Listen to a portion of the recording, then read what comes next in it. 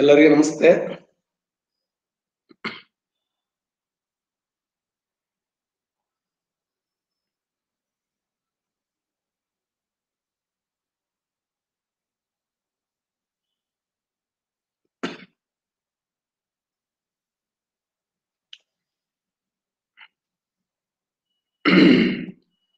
ಇವತ್ತು ಸ್ನೇಹಿತರೆ, ಕರ್ನಾಟಕ ರಾಜ್ಯದ ದರ್ಶನವನ್ನ ನಾವು 3ನೇ ವಿಭಾಗದಲ್ಲಿ ಅಧ್ಯಯನ ಮಾಡ್ತಾ ಇದ್ದೇವೆ. ಕರ್ನಾಟಕ ರಾಜ್ಯದ ದರ್ಶನ ಅಂತಂದ್ರೆ ಕರ್ನಾಟಕ ರಾಜ್ಯ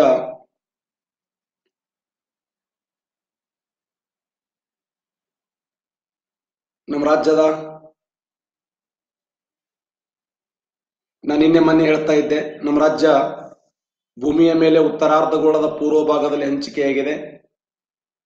ನಮ್ಮ ರಾಜ್ಯ 1,91,791 ಚದರ ಕಿಲೋಮೀಟರ್ ವಿಸ್ತೀರ್ಣ ಹೊಂದಿದ್ದು, ಉತ್ತರದಲ್ಲಿ ಮಹಾರಾಷ್ಟ್ರ ಇದೆ, ದಕ್ಷಿಣದಲ್ಲಿ ತಮಿಳುನಾಡಿದೆ, ಪಶ್ಚಿಮದಲ್ಲಿ ಅರಬ್ಬಿ ಸಮುದ್ರ, ಪೂರ್ವದಲ್ಲಿ ಆಂಧ್ರ ಪ್ರದೇಶ, ವಾಯುವ್ಯದಲ್ಲಿ ಗೋವಾ ಕಂಡು ಬರ್ತದೆ, ತೆಲಂಗಾಣ, ಕೇರಳ ರಾಜ್ಯ. ಇಂಥ ನಮ್ಮ ಕರ್ನಾಟಕ ರಾಜ್ಯವನ್ನ ನಾವು 3 ಭಾಗಗಳನ್ನಾಗಿ ಮಾಡ್ತೀವಿ. ಫಸ್ಟ್ ಒನ್ ಕರಾವಳಿಯ ತೀರ ಅಂತ ಹೇಳಿ, ಎರಡನೇದ್ದು ಪಶ್ಚಿಮ ಘಟ್ಟಗಳು ಅಂತ ಹೇಳಿ, ಮೂರನೇದ್ದು ಮೈದಾನ ಅಂತ. ಹಾಗಾದ್ರೆ ಕರ್ನಾಟಕ ರಾಜ್ಯದ 1ನೇ ಭಾಗವನ್ನು ಗಮನಿಸಿದಾಗ, ನಮ್ಮ ರಾಜ್ಯದ 1ನೇ ಭಾಗ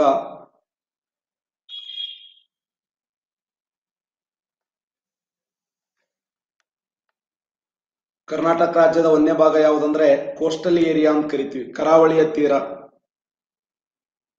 ಕೇಳಿಸ್ತಾ ಇದೆ ಎಲ್ಲರಿಗೆ? ಕೇಳಿಸ್ತಾ ಇದೆಯಾ? Okay okay. ನಮ್ಮ ರಾಜ್ಯದ 1ನೇ ಭಾಗ ಯಾವುದು ಅಂದ್ರೆ ಕರಾವಳಿಯ ತೀರ. ಇದು ಕರಾವಳಿ, ಕೋಸ್ಟಲ್ ಏರಿಯಾ, ಕರಾವಳಿಯ ಭಾಗ, ಕೋಸ್ಟಲ್ ಏರಿಯಾ ಅಂತ ಕರಿತೀವಿ. ನಮ್ಮ ರಾಜ್ಯ ಎಷ್ಟು ಕಿಲೋಮೀಟರ್ ಕರಾವಳಿಯ ತೀರ ಹೊಂದಿದೆ ಅಂದ್ರೆ 320 ಕಿಲೋಮೀಟರ್ ಕರಾವಳಿಯ ತೀರ ಹೊಂದಿದೆ. ಕರ್ನಾಟಕ ರಾಜ್ಯ 320 ಕಿಲೋಮೀಟರ್ ಕರಾವಳಿಯ ತೀರ ಹೊಂದಿದ್ದು, ಸಮುದ್ರ ಮಟ್ಟದಿಂದ 200 ಮೀಟರ್ ಎತ್ತರವಾಗಿದೆ. ಉದ್ದ 320 ಕಿಲೋಮೀಟರ್ ಉದ್ದವಾಗಿದ್ದು 200 ಮೀಟರ್ ಎತ್ತರವಾಗಿದೆ. 12 ರಿಂದ 64 ಕಿಲೋಮೀಟರ್ ಅಗಲ ನಮ್ಮ ರಾಜ್ಯದ ಕರಾವಳಿ. ಎಸ್, ಉತ್ತರ ಕನ್ನಡದ ಕಾರವಾರದಿಂದ ಆರಂಭ ಆಗಿ ದಕ್ಷಿಣ ಕನ್ನಡದ ಮಂಗಳೂರಿಗೆ ಎಂಡ್ ಆಗ್ತದೆ. From Karwar to Mangaluru. ಉತ್ತರ ಕನ್ನಡದ ಕಾರವಾರದಿಂದ ದಕ್ಷಿಣ ಕನ್ನಡದ ಮಂಗಳೂರಿನವರೆಗೆ ಟೋಟಲ್ 320 ಕಿಲೋಮೀಟರ್ ಉದ್ದವಾಗಿದೆ. ಸಮುದ್ರ ಮಟ್ಟದಿಂದ 200 ಮೀಟರ್ ಎತ್ತರವಾಗಿದೆ. 12 ರಿಂದ 64 ಕಿಲೋಮೀಟರ್ ಅಗಲವಾಗಿದ್ದು, ಕರಾವಳಿಯ ಜಿಲ್ಲೆಗಳನ್ನು ಗಮನಿಸಿದಾಗ ಇದು ಉತ್ತರ ಕನ್ನಡ, ದಕ್ಷಿಣ ಕನ್ನಡ ಮತ್ತೆ ಉಡುಪಿ ಜಿಲ್ಲೆ ಅಂತ ಕರ್ನಾಟಕದ ಕರಾವಳಿ. ಹಾಗಾದ ಸ್ನೇಹಿತರೆ, ಇವತ್ತ ಕರ್ನಾಟಕ ದರ್ಶನದಲ್ಲಿ ನಾನು ಆಯ್ಕೆ ಮಾಡಿಕೊಂಡ ಜಿಲ್ಲೆ ಯಾವುದಂದ್ರೆ ಇವತ್ತು ಉತ್ತರ ಕನ್ನಡ ಜಿಲ್ಲೆ. ಒಂದೊಂದು ಜಿಲ್ಲೆಗಳನ್ನು ನಾವು ಅಧ್ಯಯನ ಮಾಡ್ತಾ ಹೋಗೋಣ. ಫಸ್ಟ್ ಜಿಲ್ಲೆ ಯಾವುದಂದ್ರೆ ಕರ್ನಾಟಕ ದರ್ಶನದಲ್ಲಿ ಉತ್ತರ ಕನ್ನಡ ಜಿಲ್ಲೆ. ಉತ್ತರ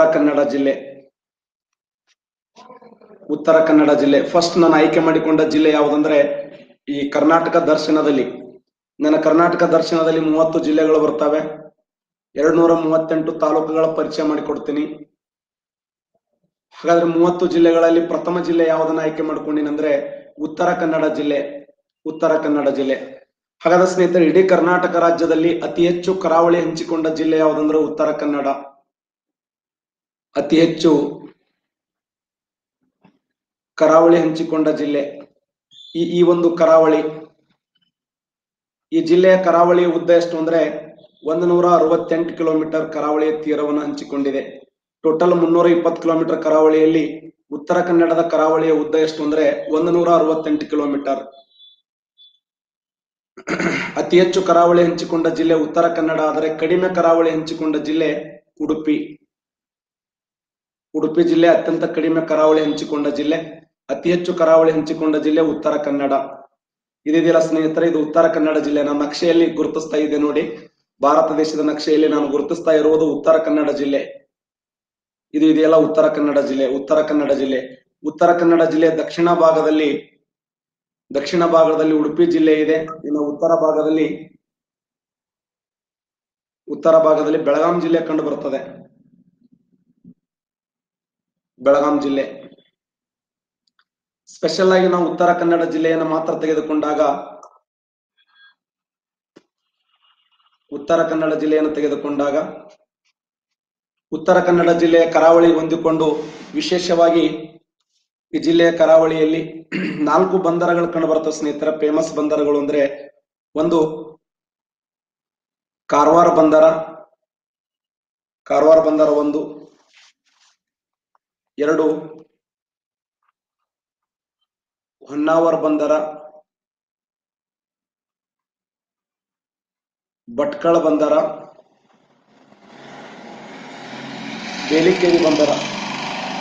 ಕರ್ನಾಟಕ ರಾಜ್ಯದ ಕರಾವಳಿಯನ್ನು ಪರಿಗಣಿಸಿದಾಗ ನಮ್ಮ ರಾಜ್ಯದ ಕರಾವಳಿಯಲ್ಲಿ 3 ಜಿಲ್ಲೆಗಳದಾವೆ. 3 ಜಿಲ್ಲೆಗಳಂದ್ರೆ ಒಂದು ಕಾರವಾರ ಕರಾವಳಿ ಅಥವಾ ಕಾರವಾರ, ಹೊನ್ನಾವರ, ಭಟ್ಕಳ, ಬೇಲಿಕೇರಿ. ಈ ಉತ್ತರ ಕನ್ನಡ ಜಿಲ್ಲೆಯಲ್ಲಿ ಕಾರವಾರ ಯಾವ ನದಿಯ ದಂಡೆಯ ಮೇಲೆ ಅಂದ್ರ ಕಾಳಿ ನದಿಯ ದಂಡೆಯ ಮೇಲೆ, ಹೊನ್ನಾವರ್ ಶರಾವತಿ ನದಿಯ ದಂಡೆಯ ಮೇಲೆ, ಭಟ್ಕಳ್ ಶರಬಿ ನದಿಯ ದಂಡೆಯ ಮೇಲೆ, ಬೇಲಿಕೇರಿ ಬಿಂಗೆ ನದಿಯ ದಂಡೆಯ ಮೇಲೆ. ಇವತ್ತು ನಾನು ಆಯ್ಕೊಂಡಿರ್ತಕ್ಕಂಥ ಜಿಲ್ಲೆ ಯಾವುದಂದ್ರ ಉತ್ತರ ಕನ್ನಡ. ನೋಟ್ ಮಾಡ್ತಾ ಹೋಗ್ರಿ ನೀಟಾಗಿ, ನಾ ಸ್ಲೋ ಆಗಿ ಹೇಳ್ತಾ ಹೋಗ್ತೀನಿ ಪ್ಲೀಸ್. ಸಾಕಷ್ಟು 3000ಗಿಂತ ಹೆಚ್ಚು ವಿದ್ಯಾರ್ಥಿಗಳು ಇವತ್ತು ಕಲೆಕ್ಟ್ ಆಗ್ತಾ ಇದ್ದಾರೆ. ಸಮಾಧಾನದಿಂದ ಶಾಂತಿಯಿಂದ ಪಾಠ ಎಲ್ಲರೂ ಚೆನ್ನಾಗಿ ಕೇಳಿ, ಅವಸರ ಮಾಡಕ್ ಹೋಗ್ಬಿಡ್ರಿ, ಸಮಾಧಾನ ಕೇಳಿ. ಇಲ್ಲಿ ನಾ ಜಾಣ ನೀ ಜಾಣ ಅನ್ನೋದು ಇಂಪಾರ್ಟೆಂಟ್ ಅಲ್ಲ, ಸಮಾಧಾನ ಕಲಿಯೋದು ಇಂಪಾರ್ಟೆಂಟ್ ಪ್ಲೀಸ್. ಕಾರವಾರ ಬಂದರ ಕಾಳಿ ನದಿಯ ದಂಡೆಯ ಮೇಲೆ, ಹೊನ್ನಾವರ ಬಂದರ ಶರಾವತಿ ನದಿಯ ದಂಡೆಯ ಮೇಲೆ, ಭಟ್ಕಳ ಬಂದರ ಶರಬಿ ನದಿಯ ದಂಡೆಯ ಮೇಲೆ, ಬೇಲಿಕೇರಿ ಬಿಂಗೆ ನದಿಯ ದಂಡೆಯ ಮೇಲೆ ಕಂಡು ಬರುತ್ತದೆ. ಎಸ್, ಕಾರವಾರ ಬಂದರದ ವಿಶೇಷ ಏನು ಅಂದ್ರೆ ಕರ್ನಾಟಕ ರಾಜ್ಯದಲ್ಲಿ ಅತ್ಯಂತ ಸುಂದರವಾದ ಬಂದರ. ಕರ್ನಾಟಕ ರಾಜ್ಯದಲ್ಲಿ ಅತ್ಯಂತ ಸುಂದರವಾದ ಬಂದರ. ನಮ್ಮ ಕನ್ನಡ ನಾಡಿನ ಕರ್ನಾಟಕ ರಾಜ್ಯದ ಅತ್ಯಂತ ಸುಂದರವಾದ ಬಂದರ ಯಾವುದಂದ್ರೆ ಅದು ಕಾರವಾರ. ಇಡೀ ಭಾರತ ದೇಶದ ಅತಿ ಸುಂದರವಾದ ಬಂದರ ಅಂದ್ರ ಕೊಚ್ಚಿನ ಬಂದರ. ಭಾರತದ ಅತಿ ಸುಂದರವಾದ ಬಂದರ ಅಂದ್ರ ಕೊಚ್ಚಿನ ಬಂದರ. ಅದಕ್ಕೆ ಕೊಚ್ಚಿನ ಬಂದರವನ್ನ ಅರಬ್ಬಿ ಸಮುದ್ರದ ರಾಣಿ ಅಂತ ಕರೀತಾರೆ. ಕೊಚ್ಚಿನ ಬಂದರವನ್ನ ಅರಬ್ಬಿ ಸಮುದ್ರದ ರಾಣಿ. ಕರ್ನಾಟಕ ರಾಜ್ಯದ ಅತಿ ಸುಂದರವಾದ ಬಂದರ ಯಾವುದಂದ್ರ ಕಾರವಾರ ಬಂದರ. ಕಾರವಾರ ಕರ್ನಾಟಕ ರಾಜ್ಯದ ಅತ್ಯಂತ ಸುಂದರವಾದ ಬಂದರ ಅಂತ ಹೇಳಿ ಕರೆಯಲ್ಪಡ್ತೀವಿ. ಭಾರತದ ಅತಿ ಸುಂದರವಾದ ಬಂದರ ಯಾವುದಂದ್ರ ಕೊಚ್ಚಿನ ಬಂದರ. ಕೊಚ್ಚಿನ್, ಕೇರಳ ರಾಜ್ಯದಲ್ಲಿ ಕೊಚ್ಚಿನ ಬಂದರ ಫೇಮಸ್. ಹಾಗಾದ್ರೆ ಸ್ನೇಹಿತರೆ, ಇಡೀ ಕರ್ನಾಟಕ ರಾಜ್ಯದಲ್ಲಿ ಕಾರವಾರ ಬಂದರದ ವಿಶೇಷ ಸುಂದರವಾಗಿದೆ. ಹೊನ್ನಾವರ ಬಂದರ ಇದು ಸರ್ವ ಋತುಮಾನಗಳ ಬಂದರ, ಸರ್ವಕಾಲಿಕ ಬಂದರ. ವರ್ಷ ಪೂರ್ತಿ ಸರಕು ಸೇವೆಗಳನ್ನ ರಫ್ತು ಮಾಡುವ ಬಂದರ ಹೊನ್ನಾವರ. ಹೊನ್ನಾವರ ಅನ್ನುವಂಥ ಊರಿದೆ ಉತ್ತರ ಕನ್ನಡ ಜಿಲ್ಲೆಯಲ್ಲಿ ಫೇಮಸ್. ಅತಿ ಸುಂದರವಾದ ಬಂದರ ಅಂದ್ರ ಕಾರವಾರ ಬಂದರ. ಶರಾವತಿ ನದಿಯ ದಂಡೆಯ ಮೇಲೆ ಅಂದ್ರೆ ಹೊನ್ನಾವರ ಬಂದರ. ಇನ್ನು ಭಟ್ಕಳ ಬಂದರ ಶರಬಿ ನದಿಯ ದಂಡೆಯ ಮೇಲಿದ್ದು ಇದನ್ನ 1923ರಲ್ಲಿ ಸರ್ ಎಂ ವಿಶ್ವೇಶ್ವರಯ್ಯ ಅವರು ಘೋಷಣೆ ಮಾಡಿದಂತ ಬಂದರ ಭಟ್ಕಳ ಬಂದರ.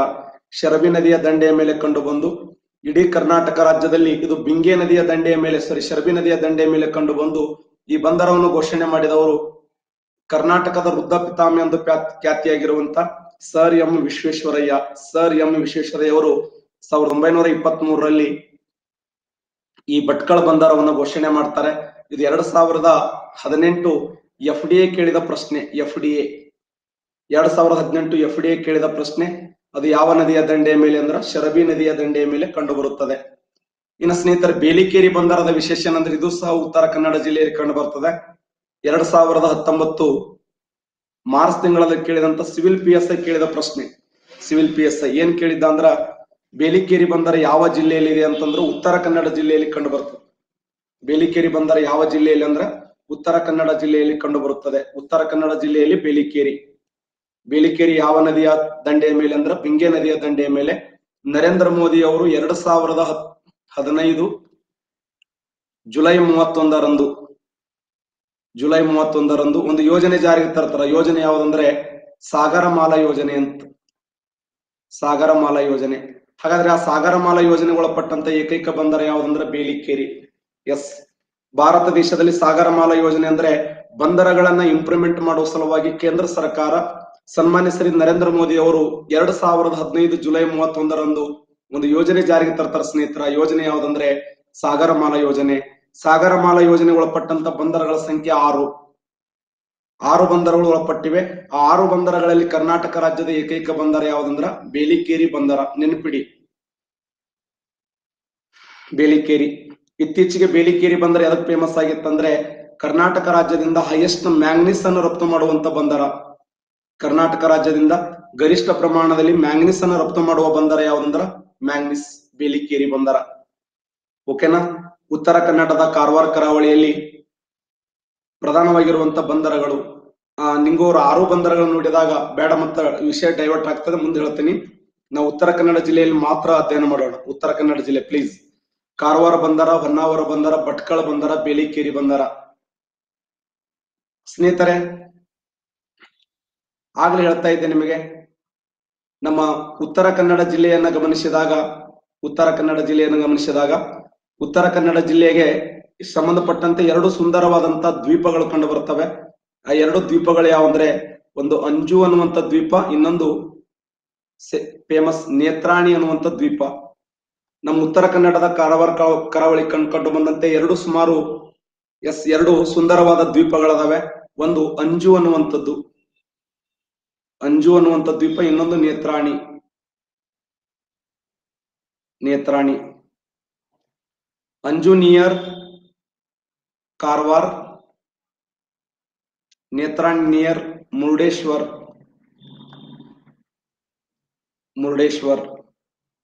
ಅಂಜು ಅನ್ನುವಂಥ ದ್ವೀಪ ಕಾರವಾರ ಸಮೀಪ ಕಂಡು ಬಂದರೆ ನೇತ್ರಾಣಿ ಅನ್ನುವಂಥ ದ್ವೀಪ ಮುರುಡೇಶ್ವರ ಸಮೀಪದಲ್ಲಿ ಕಂಡು ಬರುತ್ತದೆ.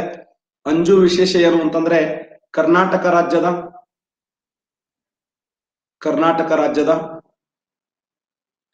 ರಾಜ್ಯದ ಅತ್ಯಂತ ಸುಂದರವಾದ ದ್ವೀಪ. ಕರ್ನಾಟಕ ರಾಜ್ಯದ ಅತಿ ಸುಂದರವಾದ ದ್ವೀಪ ಅಂದ್ರ ಅಂಜು. ನೇತ್ರಾಣಿಯ ವಿಶೇಷ ಏನಂದ್ರೆ ಇದು ಪಾರಿವಾಳಗಳಿಗೆ ಫೇಮಸ್ ಆಗಿದೆ. ಪಾರಿವಾಳಗಳು, ಅದಕ್ಕೆ ಇದನ್ನು ಪೀಜನ್ ಐಲ್ಯಾಂಡ್ ಅಂತ ಕರೀತಾರೆ ಸ್ನೇಹಿತರ. Pigeon island. Netrani ದ್ವೀಪವನ್ನ pigeon island ಅಂತ ಕರೆದ್ರೆ ಅಂಜು ದ್ವೀಪ ಅತ್ಯಂತ ಸುಂದರವಾಗಿದ್ದು ಕರ್ನಾಟಕ ರಾಜ್ಯದ ಅತಿ ಸುಂದರವಾದ ದ್ವೀಪ ಯಾವುದಂದ್ರ ಅಂಜು.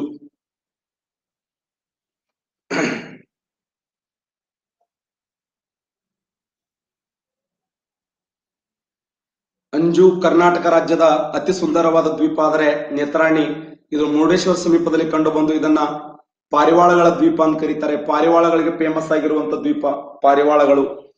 ಅದಕ್ಕೆ ಇದನ್ನ ಭಾರತದ ಪೀಜನ್ ಐಲ್ಯಾಂಡ್ ಅಂತ ಕರೀತಾರೆ.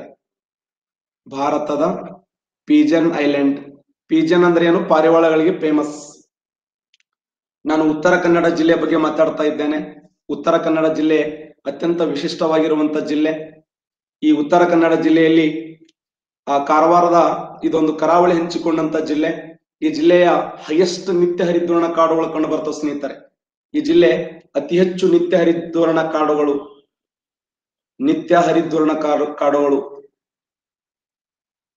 ಕರ್ನಾಟಕ ರಾಜ್ಯದಲ್ಲಿ ಹೈಯೆಸ್ಟ್ ನಿತ್ಯ ಹರಿದ್ವರ್ಣ ಕಾಡುಗಳು ಕಂಡು ಬರುವಂತ ಜಿಲ್ಲೆ ಈ ಒಂದು ಉತ್ತರ ಕನ್ನಡ. ಕುಂತರೆ ಸಂಗೀತವನ್ನ ಅಥವಾ ಸಾಹಿತ್ಯವನ್ನು ಬರಿಬೇಕನ್ನಿಸ್ತದೆ. ಅಷ್ಟು ಸುಂದರವಾದಂತ ಜಿಲ್ಲೆ ಯಾವುದು ಅಂದ್ರೆ ಅದು ನಿತ್ಯ ಹರಿದ್ವರ್ಣ ಕಾಡುಗಳನ್ನು ಒಳಗೊಂಡಂತ ಉತ್ತರ ಕನ್ನಡ ಜಿಲ್ಲೆ. ಕರ್ನಾಟಕ ರಾಜ್ಯದಲ್ಲಿ ಗರಿಷ್ಠ ನಿತ್ಯ ಹರಿದ್ವರ್ಣ ಕಾಡುಗಳನ್ನು ಹೊಂದಿರುವಂತ ಜಿಲ್ಲೆ ಅದು ಉತ್ತರ ಕನ್ನಡ. ಈ ಜಿಲ್ಲೆಯಲ್ಲಿ ಅಂಸಿ ಅನ್ನುವಂತ ರಾಷ್ಟ್ರೀಯ ಉದ್ಯಾನವನ ಇದೆ. ಅಂಸಿ ರಾಷ್ಟ್ರೀಯ ಉದ್ಯಾನವನ 250 ಚದರ ಕಿಲೋಮೀಟರ್ ವಿಸ್ತೀರ್ಣ ಹೊಂದಿದ್ದು ಅಂಸಿ ರಾಷ್ಟ್ರೀಯ ಉದ್ಯಾನವನ 250 ಚದರ ಕಿಲೋಮೀಟರ್ ವಿಸ್ತೀರ್ಣ ಹೊಂದಿದ್ದು ಕಾಡು ಕೋಣಗಳಿಗೆ ಪ್ರಸಿದ್ಧಿಯಾಗಿದೆ. ನೆನಪಿಡಿ, ಕಾಡು ಕೋಣಗಳು. ಕರ್ನಾಟಕ ರಾಜ್ಯದ ಯಾವ ರಾಷ್ಟ್ರೀಯ ಉದ್ಯಾನವನ ಕಾಡು ಕೋಣಗಳಿಗೆ ಪ್ರಸಿದ್ಧಿಯಾಗಿದೆ ಅಂದ್ರೆ ಅಂಸಿ ಅಂದ್ರು ಒಂದೇ ಸ್ನೇಹಿತರೆ. ಇದಕ್ಕ ಅನ್ಸಿ ಅಂತ ಕರೀತಾರೆ. ಅನ್ಸಿ ಅಂದ್ರು ಒಂದೇ, ಅಂಸಿ ಅಂದ್ರು ಒಂದೇ. 250 ಚದರ ಕಿಲೋಮೀಟರ್ ವಿಸ್ತೀರ್ಣ ಹೊಂದಿದ್ದು ಈ ಅಂಸಿ ರಾಷ್ಟ್ರೀಯ ಉದ್ಯಾನವನದಲ್ಲಿ ಹೈಯೆಸ್ಟ್ ಕಾಡು ಕೋಣಗಳು ಮತ್ತು ಕರಿ ಜಿಂಕೆಗಳು ಕಂಡು ಬರ್ತವೆ. ಕಾಡು ಕೋಣಗಳು ಮತ್ತು ಕರಿ ಜಿಂಕೆಗಳು ಹೈಯೆಸ್ಟ್ ಕಂಡು ಬರುವಂತ ರಾಷ್ಟ್ರೀಯ ಉದ್ಯಾನವನ ಯಾವುದು ಅಂದ್ರೆ ಅದು ಅಂಸಿ ರಾಷ್ಟ್ರೀಯ ಉದ್ಯಾನವನ. ಆಮೇಲೆ ಇದೇ ಉತ್ತರ ಕನ್ನಡ ಜಿಲ್ಲೆಯ ಇನ್ನೊಂದು ಅತ್ತಿವೇರಿ ಅನ್ನುವಂತ ಪಕ್ಷಿಧಾಮ ಇದೆ, famous. Attiveri bird century, Attiveri ಪಕ್ಷಿಧಾಮ ಫೇಮಸ್. ಅತ್ತಿವೇರಿ ಪಕ್ಷಿಧಾಮ ಫೇಮಸ್. 2009ರಲ್ಲಿ ಘೋಷಣೆಯಾದಂತ ಬರ್ಡ್ ಸೆಂಚುರಿ ಅತ್ತಿವೇರಿ ಪಕ್ಷಿಧಾಮ. ಇದು ಎದಕ್ಕೆ ಫೇಮಸ್ ಆಗಿದೆ ಅಂದ್ರೆ ಸಮುದ್ರದ ಕೊಕ್ಕರೆಗಳಿಗೆ ಫೇಮಸ್ ಆಗಿದೆ. ಸಮುದ್ರದ ಕೊಕ್ಕರೆಗಳಿಗೆ, ಕೊಕ್ಕರೆಗಳು, ಸಮುದ್ರದ ಕೊಕ್ಕರೆಗಳಿಗೆ ಪ್ರಸಿದ್ಧಿಯಾಗಿರುವಂತ ಒಂದು ಬರ್ಡ್ ಸೆಂಚುರಿ ಯಾವುದು ಅಂದ್ರೆ ಅದು ಅತ್ತಿವೇರಿ ಪಕ್ಷಿಧಾಮ. ಸ್ನೇಹಿತರೆ, ಇವತ್ತು ನಾನು ಉತ್ತರ ಕನ್ನಡ ಜಿಲ್ಲೆಯ ಬಗ್ಗೆ ಮಾತಾಡ್ತಾ ಇದ್ದೇನೆ. ಉತ್ತರ ಕನ್ನಡ ಜಿಲ್ಲೆ ಕರ್ನಾಟಕ ರಾಜ್ಯದಲ್ಲಿ ಹೈಯೆಸ್ಟ್ ಉತ್ತರ ಕನ್ನಡ ಜಿಲ್ಲೆ ಅತಿ ಹೆಚ್ಚು ಕರಾವಳಿ ಹೊಂದಿರುವಂತ ಜಿಲ್ಲೆ. ಈ ಕರಾವಳಿಗೆ ಹಂಚಿಕೊಂಡು ಒಂದು ವಿಶಿಷ್ಟವಾಗಿರುವಂತ ಬೀಚ್ ಕಂಡು ಬರುತ್ತದೆ. ಆ ಬೀಚ್ ಹೆಸರು ಏನಂದ್ರೆ Shri Ravindranath Tagore beach. Ravindranath Tagore beach, Shri Ravindranath Tagore beach. Karnataka ರಾಜ್ಯದಲ್ಲಿ ರವೀಂದ್ರನಾಥ್ ಟ್ಯಾಗೋರ್ ಬೀಚ್ ಎಲ್ಲಿದೆ ಅಂತ ಕ್ವಶನ್ ಕೇಳಿದ್ದಾನೆ. ರವೀಂದ್ರನಾಥ್ ಟ್ಯಾಗೋರ್ ಬೀಚ್ ಎಲ್ಲಿದೆ ಅಂದ್ರೆ ಉತ್ತರ ಕನ್ನಡದ ಕಾರವಾರದಲ್ಲಿ ಶ್ರೀ ರವೀಂದ್ರನಾಥ್ ಟ್ಯಾಗೋರ್ ಬೀಚ್ ಕಂಡು ಬರುತ್ತದೆ, ಫೇಮಸ್. ಅಷ್ಟೇ ಅಲ್ಲದೆ ಸ್ನೇಹಿತರೆ, ಇಲ್ಲಿ ಇನ್ನೊಂದು ಬೀಚ್ ಇದೆ. ಅದು ಯಾವ್ದಂದ್ರೆ ಓಂ ಬೀಚ್. ಓಂ ಬೀಚ್ ಫೇಮಸ್. ಓಂ ಬೀಚ್ ಫೇಮಸ್. ಓಂ ಬೀಚ್ ಕರ್ನಾಟಕ ರಾಜ್ಯದ ಪ್ರಸಿದ್ಧವಾಗಿರುವಂತ ಬೀಚ್. ಇದು ಕೂಡ ಒಂದು ಶ್ರೀ ರವೀಂದ್ರನಾಥ್ ಟ್ಯಾಗೋರ್ ಬೀಚ್ ಫೇಮಸ್ ಆಗಿದೆ. ರವೀಂದ್ರನಾಥ್ ಟ್ಯಾಗೋರ್ ಬೀಚ್ ಬಿಟ್ರೆ ಇನ್ನೊಂದು ಪ್ರಸಿದ್ಧವಾದ ಬೀಚ್ ಯಾವ್ದಂದ್ರೆ ಓಂ ಬೀಚ್. ಓಂ ಬೀಚ್ ಫೇಮಸ್. ಓಂ ಬೀಚ್ ಎಸ್. ಇನ್ನು ಸ್ನೇಹಿತರೆ, ನಮ್ಮ ಉತ್ತರ ಕನ್ನಡದ ಜಿಲ್ಲೆಯ ನಾವು ಗಮನಿಸಿದಾಗ ನಮ್ಮ ಜಿಲ್ಲೆ ಉತ್ತರ ಕನ್ನಡ ಜಿಲ್ಲೆ ಇನ್ನೊಂದು ವಿಶಿಷ್ಟ ಲಕ್ಷಣ ಏನು ಅಂತಂದ್ರೆ ಈ ಉತ್ತರ ಕನ್ನಡ ಜಿಲ್ಲೆಯಲ್ಲಿ 5 ಜಲಪಾತಗಳು ಕಂಡು ಬರ್ತವೆ. ಫೇಮಸ್ 5 ಫಾಲ್ಸ್, 5 ಜಲಪಾತಗಳು.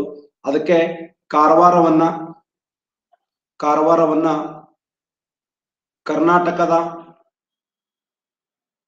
ಕರ್ನಾಟಕದ ಜಲಪಾತಗಳ ತವರು ಮನೆ ಅಂತ ಕರೀತಾರೆ. ಕರ್ನಾಟಕದ ಜಲಪಾತಗಳ ತವರು ಮನೆ, ಕರ್ನಾಟಕದ ಜಲಪಾತಗಳ ತವರು ಮನೆ ಅಥವಾ ಕರ್ನಾಟಕ ಜಲಪಾತಗಳ ತವರೂರು ಯಾವುದಂದ್ರೆ ಅದು ಕಾರವಾರ. ಉತ್ತರ ಕನ್ನಡ ಜಿಲ್ಲೆಯ ಕಾರವಾರವನ್ನ ಕರ್ನಾಟಕದ ಜಲಪಾತಗಳ ತವರು ಮನೆ. ಯಾಕೆಂದ್ರೆ ಇಲ್ಲಿ 5 ಪ್ರಧಾನವಾದ ಜಲಪಾತಗಳಿವೆ. ಒಂದು ಸಾತೋಡ್ falls famous, ಲಾಲುಗುಳಿ falls, ಸಾತೋಳಿ falls, ಲಾಲುಗುಳಿ falls, Unchalli falls, Magod falls. ಸಾತೋಡ್ falls, ಲಾಲುಗುಳಿ falls, Unchalli falls, Magod falls. ಇನ್ನೊಂದು ಶಿವಗಂಗಾ ಫಾಲ್ಸ್. ನೆನಪಿಡಿ, ಸಾತೋಡ್ ಫಾಲ್ಸ್, ಲಾಲುಗುಳಿ ಫಾಲ್ಸ್, ಉಂಚಳ್ಳಿ ಜಲಪಾತ, ಮಾಗೋಡ ಜಲಪಾತ, Shivaganga falls.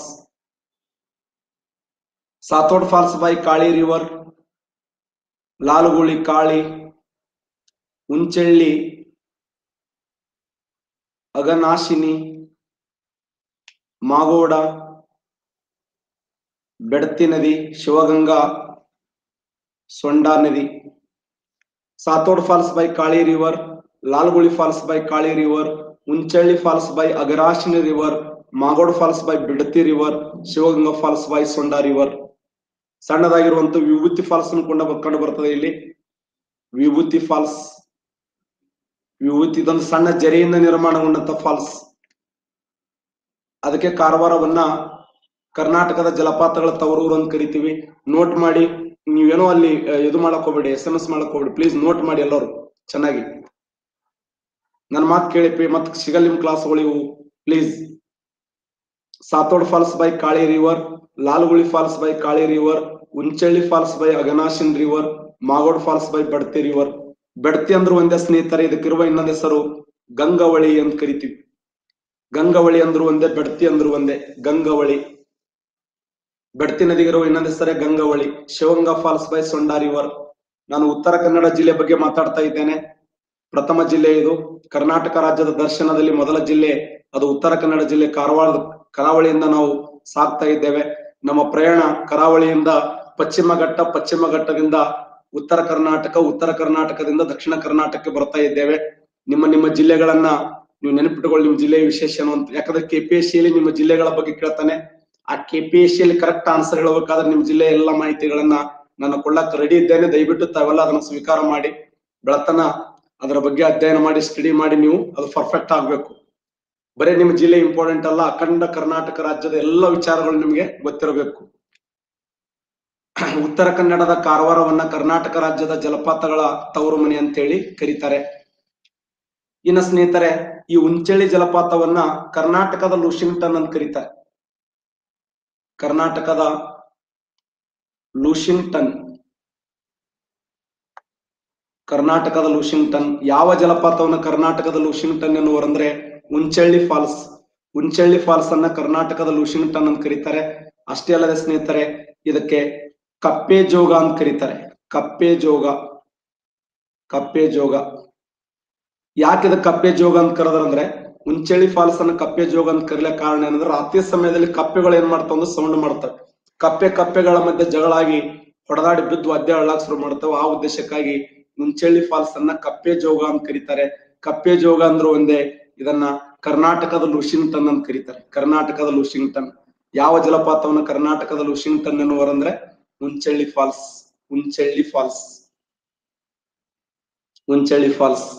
ಸಾತೋಡ, ಲಾಲ್ಗೋಳಿ, Unchalli, Magod, Shivaganga. ಸಾತೋಡ್ falls by Kali. Latest 2017 KS question paper ಒಂದು ಪ್ರಶ್ನೆ. Match the followings. 28/2017 KS question ದಲ್ಲಿ ಬಂದಂತ ಪ್ರಶ್ನೆ. ನಾವು ಹೊಂದಿಸಿ ಬರೀರಿ ಅಂತ ಪ್ರಶ್ನೆ ನೆನಪಿಡಿ. ಉತ್ತರ ಕನ್ನಡ ಜಿಲ್ಲೆಯಲ್ಲಿ ಹರಿಯುವಂತ ಪ್ರಸಿದ್ಧವಾದ ನದಿ ಯಾವ್ದಂದ್ರೆ ಕಾಳಿ ನದಿ. ಕಾಳಿ ನದಿ. ಈ ಕಾಳಿ ನದಿಗೆ ಅಡ್ಡಲಾಗಿ ಕಟ್ಟಿದ ಅಣೆಕಟ್ಟು ಯಾವ್ದಂದ್ರೆ ನೆನಪಿಡಿ. ಕಾಳಿ ನದಿಗೆ ಅಡ್ಡಲಾಗಿ ಕಟ್ಟಿದ ಅಣೆಕಟ್ಟು ಸೂಪಾ ಅಣೆಕಟ್ಟು. ಸೂಪಾ ಅಣೆಕಟ್ಟು 101 ಮೀಟರ್ ಹೈಟ್ ಇದ್ದು ಕರ್ನಾಟಕ ರಾಜ್ಯದ ಅತ್ಯಂತ ಎತ್ತರವಾದ ಅಣೆಕಟ್ಟು ಸೂಪಾ ಅಣೆಕಟ್ಟು. ಅಶೋಕ್ ಗಂಗೂರ್ ಅವರು ಕ್ಲಾಸ್ ಅಟೆಂಡ್ ಆಗಿದ್ದೀರಾ? ಅಶೋಕ್ ಗಂಗೂರ್.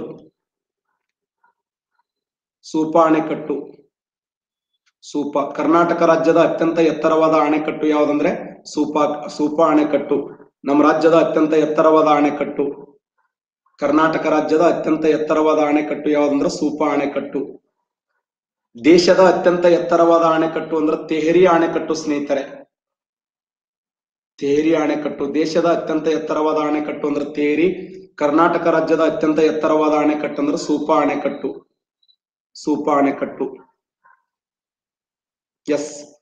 ಈ ಸೂಪಾ ಅಣೆಕಟ್ಟಿನ ವಿಶೇಷ ಏನು ಅಂತಂದ್ರೆ, ಇದು ಸರಿಸುಮಾರು 1180 ದಶಲಕ್ಷ ವ್ಯಾಟದಷ್ಟು ಜಲ ವಿದ್ಯುತ್ ಅನ್ನು ಉತ್ಪಾದನೆ ಮಾಡ್ತಾ ಇದೆ. 1180 ದಶಲಕ್ಷ ಟನ್ನದಷ್ಟು ಜಲ ವಿದ್ಯುತ್ ಉತ್ಪಾದನೆ ಮಾಡುತ್ತದೆ. ನೆನಪಿಡಿ, 1180 ದಶಲಕ್ಷ ವ್ಯಾಟದಷ್ಟು ಜಲ ವಿದ್ಯುತ್ ಉತ್ಪಾದನೆ ಮಾಡುತ್ತದೆ. ಕರ್ನಾಟಕ ರಾಜ್ಯದಲ್ಲಿ ಅತಿ ಹೆಚ್ಚು ಜಲ ವಿದ್ಯುತ್ ಉತ್ಪಾದನೆ ಮಾಡುವಂತ ಎರಡನೇ ಅಣೆಕಟ್ಟು. ಕರ್ನಾಟಕ ರಾಜ್ಯದಲ್ಲಿ ಅತಿ ಹೆಚ್ಚು ಜಲ ವಿದ್ಯುತ್ ಉತ್ಪಾದನೆ ಮಾಡುವ ಎರಡನೇ ಅಣೆಕಟ್ಟು ಅದು ಯಾವ್ದಂದ್ರೆ ಸೂಪಾ ಅಣೆಕಟ್ಟು. ಸೂಪಾ. ಕಾಳಿ ನದಿಗೆ ಅಡ್ಡಲಾಗಿ ಕಟ್ಟಿದ ಅಣೆಕಟ್ಟೆ ಸೂಪಾ ಅಣೆಕಟ್ಟು. ಈ ಸೂಪಾ ಅಣೆಕಟ್ಟಿನ ಇನ್ನೊಂದು ತೆಹರಿ ಅಣೆಕಟ್ಟು ಯಾವ ನದಿ ಅಂತಂದ್ರೆ ಭಗೀರಥಿ ನದಿಗೆ ಅಡ್ಡಲಾಗಿ ಕಟ್ಟಲಾಗಿದೆ. ಭಗೀರಥಿ.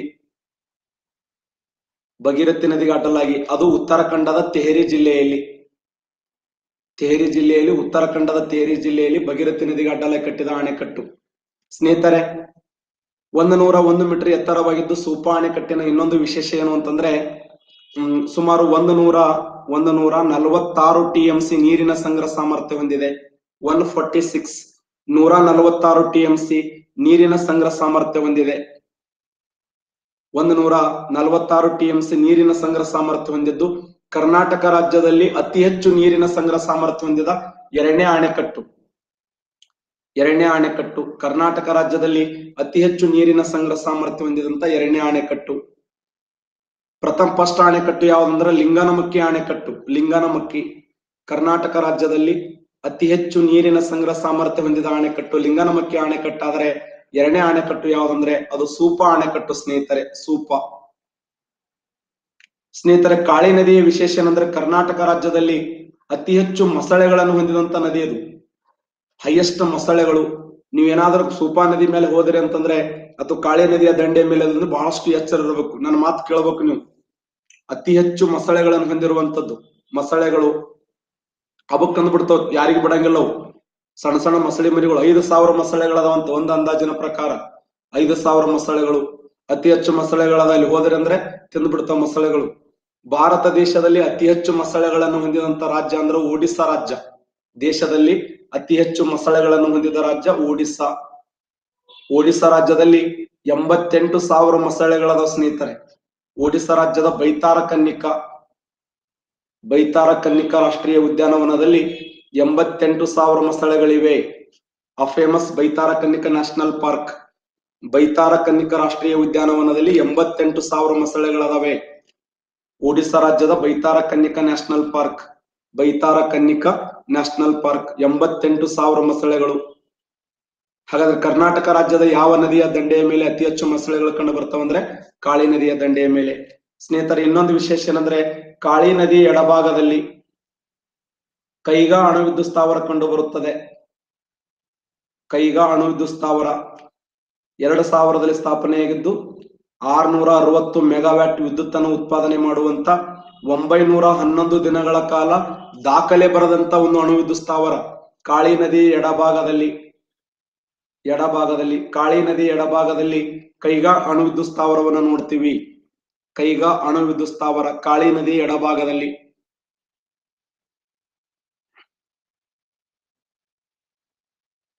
ಬಹಳ ಫೇಮಸ್. ಉತ್ತರ ಕನ್ನಡ ಜಿಲ್ಲೆ, ನಾನು ಇವತ್ತು ಹೇಳ್ತಾ ಇರೋದು ಕರ್ನಾಟಕ ದರ್ಶನದಲ್ಲಿ ಪ್ರಥಮ ಜಿಲ್ಲೆ ಯಾವ್ದಂದ್ರೆ ಉತ್ತರ ಕನ್ನಡ ಜಿಲ್ಲೆ ಸ್ನೇಹಿತರೆ. ಈ ಉತ್ತರ ಕನ್ನಡ ಜಿಲ್ಲೆ ಹೈಯೆಸ್ಟ್ ಬಂದರುಗಳನ್ನು ಹೊಂದಿರುವಂತ ಜಿಲ್ಲೆ. ಇಲ್ಲಿ ಗೋಕರ್ಣ ಅನ್ನುವಂತ ಬಂದರ ಇದೆ, ಹೊನ್ನಾವರ ಬಂದರ ಇದೆ, ಬೇಲಿಕೇರಿ ಬಂದರ ಇದೆ, ಹೌದಾ, ಕಾರವಾರ ಬಂದರ ಇದೆ. ಅದಕ್ಕೆ ಕಾರವಾರವನ್ನ ಕಡಲ ತೀರದ ಕಾಶ್ಮೀರ್ ಅಂತ ಕರೀತಾರೆ. ಕಾರವಾರವನ್ನ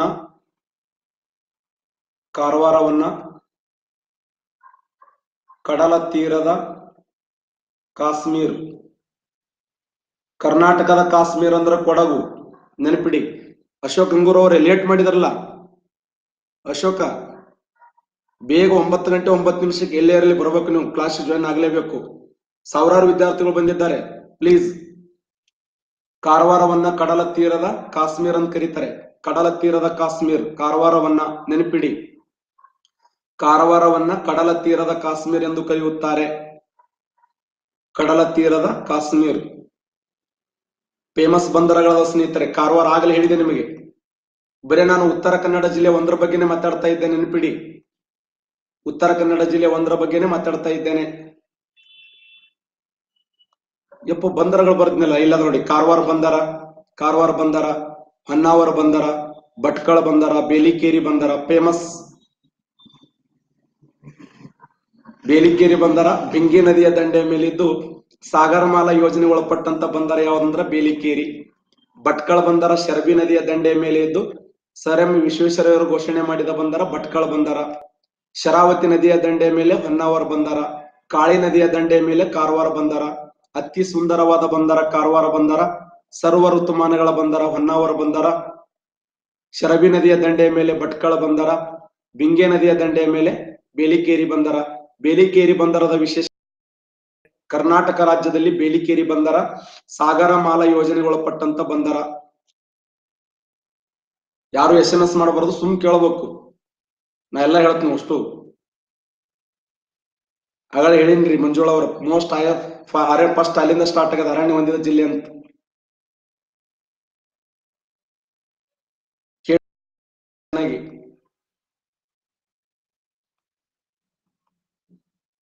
ಕಾಳಿ ನದಿ ಎಡಭಾಗದಲ್ಲಿ ಕೈಗಾ ಅಣು ವಿದ್ಯುತ್ ಸ್ಥಾವರ ಇದ್ದು, ಅಣು ವಿದ್ಯುತ್ ಸ್ಥಾವರ ಇದು ಸ್ಥಾಪನೆಯಾದ ವರ್ಷ 2000. 660 ಮೆಗಾವ್ಯಾಟ್ ವಿದ್ಯುತ್ ಉತ್ಪಾದನೆ ಮಾಡುವಂತ ಕರ್ನಾಟಕ ರಾಜ್ಯದ ಏಕೈಕ ಅಣು ವಿದ್ಯುತ್ ಸ್ಥಾವರ ಯಾವ್ದಂದ್ರೆ ಅದು ಕೈಗಾ ಅಣು ವಿದ್ಯುತ್ ಸ್ಥಾವರ. ಇದು ಯಾವ ನದಿ ಎಡಭಾಗದ ಇದೆ ಅಂದ್ರೆ ಕಾಳಿ ನದಿ ಎಡಭಾಗದಲ್ಲಿ ಕಂಡು ಬರುತ್ತದೆ. ಫೇಮಸ್. ಎಸ್. ಮತ್ತೆ ಕಾಳಿ ನದಿಯ ವಿಶೇಷ ಏನು ಅಂತಂದ್ರೆ, ಕಾಳಿ ನದಿಯ ಮುಂದೆ ಬರೋದು, ಕಾಳಿ ನದಿಯ ಎಡಭಾಗದಲ್ಲಿ ಇನ್ನೊಂದು ವಿಶಿಷ್ಟವಾಗಿರುವಂತದ್ದು, ಕಾಳಿ ನದಿ ಭಾಗದಲ್ಲಿ ಇನ್ನೊಂದು ಕದಂಬ ನೌಕಾನೆಲೆ ಇದೆ. ಕದಂಬ ನೌಕಾನೆಲೆ ಫೇಮಸ್. ಕದಂಬ ನೌಕಾನೆಲೆ ಕಾಳಿ ನದಿ.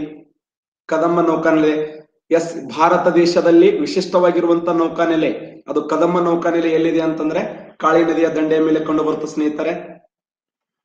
ಇನ್ನ ಕಾರವಾರದ ಇನ್ನೊಂದು ವಿಶೇಷ ಏನು ಅಂತಂದ್ರೆ ಇಲ್ಲಿ ಪ್ರಸಿದ್ಧವಾಗಿರುವಂತ ಸ್ಥಳ ಇದೆ, ಯಾಣ ಅನ್ನುವಂತ ಸ್ಥಳ. ಯಾಣ ಪ್ರವಾಸಕ್ಕೆ ಫೇಮಸ್. ಕರ್ನಾಟಕ ರಾಜ್ಯದ ಪ್ರವಾಸೋದ್ಯಮ ಇಲಾಖೆಯ ಘೋಷವಾಕ್ಯ ಒನ್ ಸ್ಟೇಟ್ ಮಿನಿ ವರ್ಲ್ಡ್, ಒಂದು ರಾಜ್ಯ ಹಲವು ಜಗತ್ತು. ಒಂದು ರಾಜ್ಯ ಹಲವು ಜಗತ್ತು, one state mini world, one state mini world. ತೆಲಂಗಾಣದ ಘೋಷವಾಕ್ಯ, ತೆಲಂಗಾಣ ರಾಜ್ಯದ ಘೋಷವಾಕ್ಯ, ಪ್ರವಾಸೋದ್ಯಮ ಇಲಾಖೆ ಘೋಷವಾಕ್ಯ. ತೆಲಂಗಾಣ ರಾಜ್ಯದ ಘೋಷವಾಕ್ಯ. ಆಂಧ್ರದ್ದು everything is possible Andhra, all is in it Telangana. ದೇವರ ನಾಡು ಕೇರಳ, ದೇವರ Nadu Kerala. 99% 1% land Lakshadweep. Small but very beautiful Sikkim. Goa, ಗೋವಾದ ಘೋಷವಾಕ್ಯ ಶಿವಪ್ಪ. Holiday juice. ಬರೇ ಜ್ಯೂಸ್ ಅಂತ ನಮ್ಮ ಹುಡುಗರು. ಯಾಣ, ಯಾಣದ ಪ್ರಸಿದ್ಧವಾದ ಘೋಷವಾಕ್ಯ ಏನು ಅಂದ್ರೆ ರೊಕ್ಕಿದ್ರೆ ಗೋಕರ್ಣಕ್ಕೆ ಹೋಗು, ರೊಕ್ಕಿದ್ರೆ ಗೋಕರ್ಣಕ್ಕೆ ಹೋಗು, ಸೊಕ್ಕಿದ್ರೆ ಯಾಣಕ್ಕೆ ಹೋಗು. ಸೊಕ್ಕಿದ್ರೆ ಯಾಣಕ್ಕೆ ಹೋಗು, ರೊಕ್ಕಿದ್ರೆ ಗೋಕರ್ಣಕ್ಕೆ ಹೋಗು, ಸೊಕ್ಕಿದ್ರೆ ಯಾಣಕ್ಕೆ ಹೋಗು. ಫೇಮಸ್.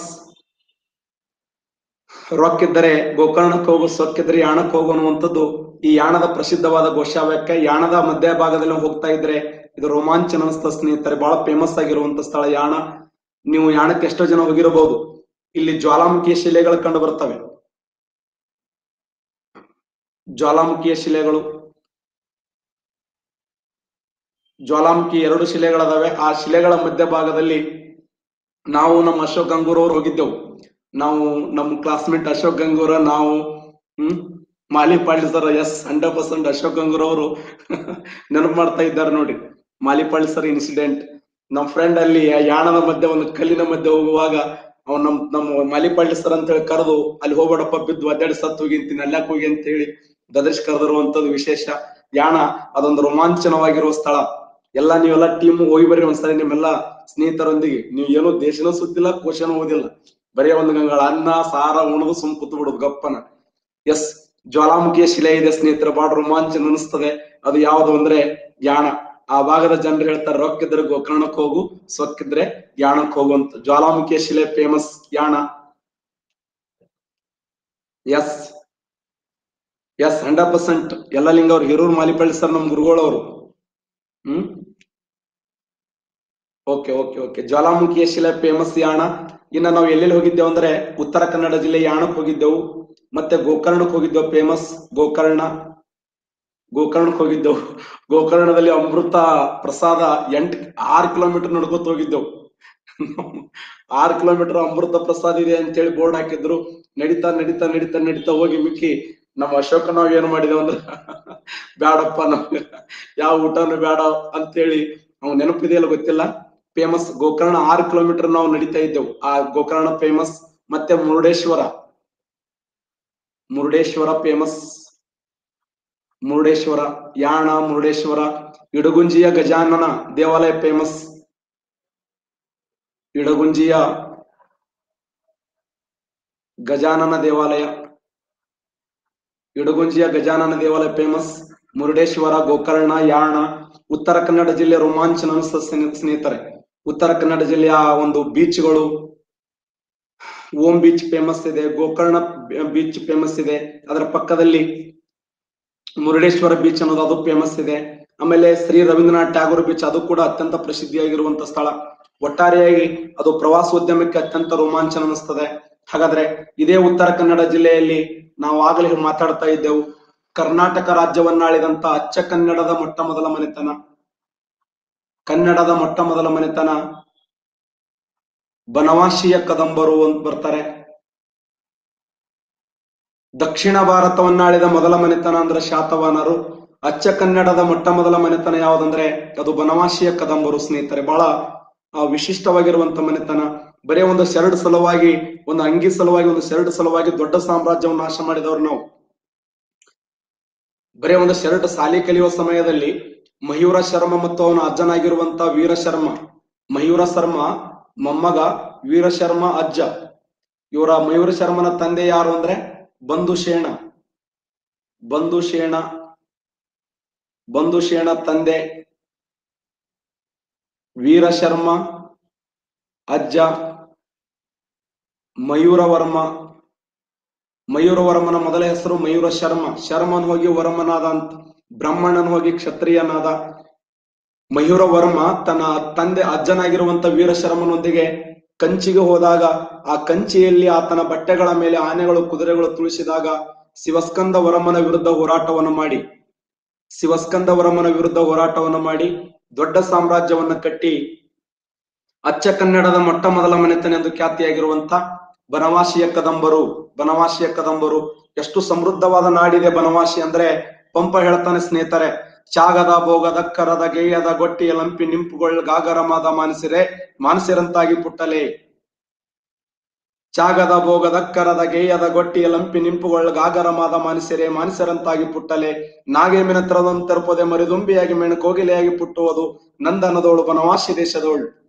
ಅವ್ರು ಹೇಳಿದಂತ ಉಕ್ತಿ, ನಾನು ಈ ಕನ್ನಡ ನಾಡಿನಲ್ಲಿ ಮರಿದುಂಬಿಯಾಗಿ ಮೇಣ ಕೋಗಿಲೆಯಾಗಿ ಪುಟ್ಟುತ್ತೇನೆ, ನಂದನದೋಳು ಬನವಾಸಿ ದೇಶದೋಳು. ಆದಿಕವಿಯಾಗಿರುವಂತ ಪಂಪ, ಕನ್ನಡದ ಶ್ರೇಷ್ಠ ಕವಿಯಾಗಿರುವಂತ ಪಂಪ ಆ ಬನವಾಸಿಯ ಕುರಿತು, ಉತ್ತರ ಕನ್ನಡವನ್ನು ಕುರಿತು ಹೇಳಿದಂತ ಮಾತು ಏನು ಅಂದ್ರೆ, ಚಾಗದ ಭೋಗದ ಕರದ ಗೇಯದ ಗೊಟ್ಟಿಯ ಲಂಪಿ ನಿಂಪುಗೊಳ್ ಗಾಗರಮಾದ ಮಾನಸಿರಂತಾಗಿ ಪುಟ್ಟಲೆ. ನಾಗೇಮಿನ ತರಪೊದೆ ಮರಿದುಂಬಿಯಾಗಿ ಮೇಣು ಕೋಗಿಲೆಯಾಗಿ ಪುಟ್ಟುವುದು ನಂದನದೋಳ್ ಬನವಾಸಿ ದೇಶದೋಳ್. ನಾನು ಈ ಕರ್ನಾಟಕ ರಾಜ್ಯದಲ್ಲಿ, ಕನ್ನಡ ನಾಡಿನಲ್ಲಿ, ಈ ಸಮೃದ್ಧವಾಗಿರುವಂತ ಶಾಂತಿಗೆ ಹೆಸರುವಾಸಿಯಾಗಿರುವಂತ ಈ ನಾಡಿನಲ್ಲಿ ಮನುಷ್ಯನಾಗಿ ಹುಟ್ಟದಿದ್ದರೂ ಕೂಡ ಮರಿದುಂಬಿಯಾಗಿ ಮೇಣ ಕೋಗಿಲೆಯಾಗಿ ಪುಟ್ಟುತ್ತೇನೆ, ನಂದನದೋಳ್ ಬನವಾಸಿ ದೇಶದೋಳ್ ಅನ್ನುವಂತ ಮಾತನ್ನ ಕನ್ನಡ ನಾಡನ್ನಾಳಿದಂತ ಕದಂಬರು. ಕರ್ನಾಟಕ ರಾಜ್ಯದ ರಾಜಧಾನಿ ಬನವಾಸಿ ಅಂದ್ರು ಒಂದೇ, ವನವಾಸಿ ಅಂದ್ರು ಒಂದೇ. ಇದನ್ನ ಬೈಜಾಂಟಿಯಾನ್ ಅಂತ ಕರೀತಾನೆ ಸ್ನೇಹಿತರೆ. ಬನವಾಸಿಯನ್ನ ಬೈಜಾಂಟಿಯಾನ್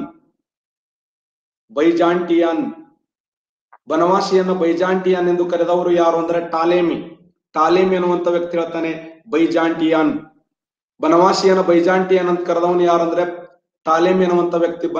ಬನವಾಸಿ ಅಂದರೆ ವನವಾಸಿ, ಆ ಗಿಡ ಮರಗಳ ಮಧ್ಯೆ ಕಂಡು ಬರುವಂತ ಸಮೃದ್ಧವಾದ ನಾಡನ್ನ ಬನವಾಸಿಯನ್ನ ಬೈಜಾಂಟಿಯಾನ್ ಅಂತ ಕರೀತಾನೆ. ಇವರ ರಾಜ್ಯ ಲಾಂಛನ ಸಿಂಹ. ಇವರ ರಾಜ್ಯ ಲಾಂಛನ. ಇವರ ಪ್ರಸಿದ್ಧ ದೊರೆ ಯಾರಂದ್ರೆ ಕಾಕುತ್ಸ ವರ್ಮ ಇವರ ಪ್ರಸಿದ್ಧವಾಗಿರುವಂತ ದೊರೆ ಸ್ನೇಹಿತರೆ. ಕದಂಬರ ಪ್ರಸಿದ್ಧ ದೊರೆ ಯಾರಂದ್ರೆ ಕಾಕುತ್ಸ ವರ್ಮ, ಪ್ರಸಿದ್ಧವಾಗಿರುವಂತ ದೊರೆ. ಕಾಕುತ್ಸ ವರ್ಮ ಕೆತ್ತನೆ ಮಾಡಿದಂತ ಶಾಸನ ಯಾವ್ದಂದ್ರೆ ಹಲ್ಮಿಡಿ ಶಾಸನ. ಕನ್ನಡದ ಮೊಟ್ಟ ಮೊದಲ ಶಾಸನ ಹಲ್ಮಿಡಿ ಶಾಸನ. ಇದೇ ಉತ್ತರ ಕನ್ನಡ ಜಿಲ್ಲೆಯಲ್ಲಿ ಒಂದು ಶಾಸನ ಇದೆ ಸ್ನೇಹಿತರೆ. ಉತ್ತರ ಕನ್ನಡ ಜಿಲ್ಲೆಯಲ್ಲಿ ಒಂದು ಶಾಸನ ಇದೆ, ಯಾವುದು ಅಂದ್ರೆ ಗುಡ್ನಾಪುರ ಶಾಸನ ಅಂತ ಬರ್ತದೆ. ಗುಡ್ನಾಪುರ ಶಾಸನ ಉತ್ತರ ಕನ್ನಡ ಜಿಲ್ಲೆಯಲ್ಲಿ ಕಂಡು ಬರುವಂತ ಶಾಸನ ಗುಡ್ನಾಪುರ ಶಾಸನ. ಆ ಗುಡ್ನಾಪುರ ಶಾಸನದ ವಿಶೇಷ ಏನು ಅಂತಂದ್ರೆ, ಆ ಶಾಸನದಲ್ಲಿ ಏನು ಈ ಕದಂಬರ ಬಗ್ಗೆ ಸಾಕಷ್ಟು ವರ್ಣನಾತ್ಮಕವಾಗಿ ಬರೆಯಲಾಗಿದೆ. ಶಿವಪ್ಪ ನಿಮ್ಗೆಲ್ಲ ಪಾಠ ಕೇಳಿಸ್ ಸುಮ್ ಕೇಳು. ಸರ್ ಕೇಳಿಸ್ತಿಲ್ರಿ ಸರ್, ನಿಂದು ಟವರ್ ಇಲ್ಲ, ಟವರ್ ಬಿಟ್ಟು ಹೊರಗೆ ಬೈ ಕಡೆ ಮ್ಯಾಕ್ ಬಂದ್, ನಾ ಟವರ್ ಬಿಟ್ಟು ಕುಂತ ಪಾಠ ಹೇಳಕತ್ತೀನಿ. ಗುಡ್ನಾಪುರ ಶಾಸನದ ವಿಶೇಷ ಏನು ಅಂತಂದ್ರೆ, ಇದು ಅಶೋಕನ ಬೇರು. ಈ ಒಂದು ಕದಂಬರ ಮನೆತನದ ಬಗ್ಗೆ ತಿಳಿಸಿಕೊಡುವಂತ ಶಾಸನ ಯಾವ್ದಂದ್ರ ಗುಡ್ನಾಪುರ ಶಾಸನ. ಫೇಮಸ್ ಸ್ನೇಹಿತರೆ ಗುಡ್ನಾಪುರ. ಸಿರ್ಸಿ ಅನ್ನುವಂತ ಸ್ಥಳ ಇದೆ. ನಾವು ಸಿರ್ಸಿಗೆ ಹೋಗಿದ್ದೆವು. ನಮ್ ಸ್ನೇಹಿತರು ಮಾರ್ನಿಂಗ್ 3 ಗಂಟೆಗೆ ಎದ್ದು ನೀರ್ ಕಾಸಿದ್ರು ಅಲ್ಲಿ. ನಮ್ ಪ್ರಿನ್ಸಿಪಾಲ್ ಕೈಲಿ ಅದ್ಭುತವಾದಂತ ಪದಗಳನ್ನು ಬೇಯಿಸ್ಕೊಂಡಿದ್ದು ಸಿರ್ಸಿ. ಆ ಸಿರ್ಸಿ ಮೂಕಾಂಬಿಕಾ ದೇವಾಲಯಕ್ಕೆ ಭೇಟಿ ಕೊಡ್ಲಕ್ ಹೋದಾಗ ಬಹಳ ಪ್ರಸಿದ್ಧಿಯಾಗಿರುವಂತ ಸ್ಥಳ ಅದು. ಮಾರ್ನಿಂಗ್ ಎಷ್ಟು ಬಯಸ್ಕೊಳ್ಳಾರದರಂದು 4 ಜನ ಇದ್ದೆವು. ನಾವ್ ಆರಾಮ್ ಮುಕ್ಕೊಳ್ಳೋರು, ಅವ್ರಲ್ಲಿ ನೀರ್ ಕಾಸಿ ಕೊಡೋರು. ಎಷ್ಟು ಗಂಟೆ ಅಶೋಕ್ ಗಂಗೂರ್ ಅವರು 100%. ಒಟ್ಟಾರೆ ಕರ್ನಾಟಕ ರಾಜ್ಯದಲ್ಲಿ ಈ ಒಂದು ಉತ್ತರ ಕನ್ನಡ ಜಿಲ್ಲೆ ಏನಿದೆಯಲ್ಲ, ಆ ಸಿರ್ಸಿ ಆಗಿರಬಹುದು, ಬನವಾಸಿ ಆಗಿರಬಹುದು, ಆಮೇಲೆ ಈ ಬನವಾಸಿಯ ಕದಂಬರಾಗಿರ್ಬೋದು. ಒಂದು ವಿಶಿಷ್ಟವಾಗಿರುವಂತ ವಿಶಿಷ್ಟವಾಗಿರುವಂತ ಜಿಲ್ಲೆ ಯಾವ್ದಂದ್ರೆ ಉತ್ತರ ಕನ್ನಡ ಜಿಲ್ಲೆ ಸ್ನೇಹಿತರೆ. ಅದಕ್ಕೆ ಉತ್ತರ ಕನ್ನಡ ಜಿಲ್ಲೆ ಪ್ರವಾಸೋದ್ಯಮ ಇಲಾಖೆಯಲ್ಲಿ ಪ್ರವಾಸೋದ್ಯಮ ಇಲಾಖೆಯಲ್ಲಿ ಅತ್ಯಂತ ಮುಂಚೂಣಿಯಲ್ಲಿರುವಂತ ಒಂದು ಜಿಲ್ಲೆ ಯಾವ್ದಂದ್ರೆ ಅದು ಉತ್ತರ ಕನ್ನಡ ಜಿಲ್ಲೆ. ನೆನಪಿಡಿ. Very good. ಈ ಹಿಸ್ಟ್ರಿ ಬರ್ತಾ ಇದ್ದೇನೆ. ಅಂಕೋಲಾ ಅನ್ನುವಂತ ಸ್ಥಳ, ಅಂಕೋಲಾ ಎಂಬ ಸ್ಥಳದ ವಿಶೇಷ ಏನು ಅಂತಂದ್ರೆ ಕರ್ನಾಟಕ ರಾಜ್ಯದಲ್ಲಿ ಅತ್ಯಂತ ಪ್ರಸಿದ್ಧಿಯಾಗಿರುವಂತ ಸ್ಥಳ. 1930 1930 ಏಪ್ರಿಲ್ 13ರಂದು 1930 ಏಪ್ರಿಲ್ 13ರಂದು ಈ ಒಂದು ಉಪ್ಪಿನ ಸತ್ಯಾಗ್ರಹವನ್ನು ಮಾಡಲಾಗ್ತದೆ. ಇದರ ನಾಯಕತ್ವ ವಹಿಸಿಕೊಂಡವರು MP ನಾಡಕರ್ಣಿ ಅಂತ. MP ನಾಡಕರ್ಣಿ. ನೆನಪಿಡಿ. ಮಹಾತ್ಮ ಗಾಂಧಿಯವರು 1930ರಲ್ಲಿ 1930 ಮಾರ್ಚ್ 12ರಿಂದ 1930 ಮಾರ್ಚ್ 12ರಿಂದ ಏಪ್ರಿಲ್ 6ರವರೆಗೆ ಈ ಒಂದು ದಂಡಿ ಉಪ್ಪಿನ ಸತ್ಯಾಗ್ರಹವನ್ನು ಮಾಡುವಂತ ಸಮಯದಲ್ಲಿ ಕರ್ನಾಟಕ ರಾಜ್ಯದಲ್ಲಿ 1930 ಏಪ್ರಿಲ್ 13ರಂದು ಎಲ್ಲಿಂದ ಅಂದ್ರೆ ಅಂಕೋಲದಿಂದ ಸ್ನೇಹಿತರೆ. ಅಂಕೋಲದಿಂದ. ಯಾವ ಸ್ಥಳ ಹೇಳಿ? ಅಂಕೋಲದಿಂದ Venkatesha. Excellent. Very good. Ankola to ಸಾನಿಕಟ್ಟೆ. ಕಿದೋಪ್ಪ ಸಾನಿಕಟ್ಟೆ. ನನ್ನ ಬಾಯಾಗ ಬರೋದಕ್ಕೆ ನೀವು ಆನ್ಸರ್ ಹೇಳಿಲ್ಲ. ಇವರು ವೆರಿ ಇಂಟೆಲಿಜೆಂಟ್. ನೋಡಿ ವಿಜ್ಞಾನ ತಂತ್ರಜ್ಞಾನ ಎಷ್ಟು ಅದ್ಭುತ ಅದಕ್ಕೆ ಇದೆ. ನಮ್ಮ ವಿಜ್ಞಾನ ತಂತ್ರಜ್ಞಾನಕ್ಕಿಂತಲೂ ಮನಸ್ಸಾಕ್ಷಿ ಅನ್ನೋದು ಬಹಳ ಮುಖ್ಯ. ನನ್ನ ಬಾಯಾಗ ವೆಂಕಟೇಶ್ ಅಂತ ಬಂತು, ಆನ್ಸರ್ ಹೇಳಿಬಿಟ್ಟಿ. ಎಷ್ಟು ನಮ್ಮ ಮನಸ್ಸು ಎಷ್ಟು ವೇಗವಾಗಿದೆ ವಿಚಾರ ಮಾಡಿ ಸ್ನೇಹಿತರೆ. ಅದಕ್ಕೆ ಈ ಪ್ರಪಂಚದಲ್ಲಿ ಒಳ್ಳೆಯ ವಿಚಾರಗಳು, ಒಳ್ಳೆಯ ಮನಸ್ಸುಗಳು ಈ ಜಗತ್ತಾಳ್ತಾವೆ. ನೆನಪಿಡಿ. ಕೆಲವು ಚಿಲ್ರ ಬುದ್ಧಿ ಇರ್ತಾವೆ, ಚಿಲ್ರ ಮನಸ್ಸು ಇರ್ತವೆ, ಏನ್ರ ಮಾತಾಡ್ತವೆ, ಎಂದೂ ಉದ್ಧಾರ ಆಗಿಲ್ಲ. ಅಂಕೋಲದಿಂದ ಸಾನಿಕಟ್ಟಿ ಎಂಬ ಸ್ಥಳ ಫೇಮಸ್. ಉತ್ತರ ಕನ್ನಡ ಜಿಲ್ಲೆಯ ಅಂಕೋಲದಿಂದ ಸಾನಿಕಟ್ಟಿ ಎಂಬ ಸ್ಥಳದವರೆಗೆ ಉಪ್ಪನ್ನ ತಯಾರಿಸುವ ಮೂಲಕ ನಡೆದಂತ ಹೋರಾಟವನ್ನೇ ಅದು ಯಾವುದು ಅಂದ್ರೆ ಅಂಕೋಲ ಅಥವಾ ಈ ಸಾನಿಕಟ್ಟಿ ಅನ್ನುವಂತ ಸ್ಥಳದ ಹೋರಾಟ ಬಹಳ ಫೇಮಸ್ ಆಗಿರುವಂತ ಹೋರಾಟ. 1930 ಏಪ್ರಿಲ್ 13ರಂದು 1930 ಏಪ್ರಿಲ್. ಹಾಗಾದ್ರೆ ಇನ್ನೊಂದು ಮೊನ್ನೆ KS ಕ್ವಶನ್ ಆಗಿತ್ತು ಸ್ನೇಹಿತರೆ. ಕರ್ನಾಟಕ ರಾಜ್ಯದ ಅಂಕೋಲದಲ್ಲಿ ಉಪ್ಪಿನ ಸತ್ಯಾಗ್ರಹವನ್ನು ಮಾಡುವ ಸಮಯದಲ್ಲಿ ಬೆಳಗಾಮದಲ್ಲಿ ಉಪ್ಪನ್ನ ಮಾರಾಟ ಮಾಡಿ ಹೋರಾಟ ಮಾಡಿದವರು ಯಾರು? ಬೆಳಗಾಮದಲ್ಲಿ ಎನಿಬಡಿ? ಬೆಳಗಾಮದಲ್ಲಿ ಕವಿತಾ ಪಾಟೀಲ್ ಅವರ Deshpande. Excellent answer. Right answer. Gangadhara Deshpande.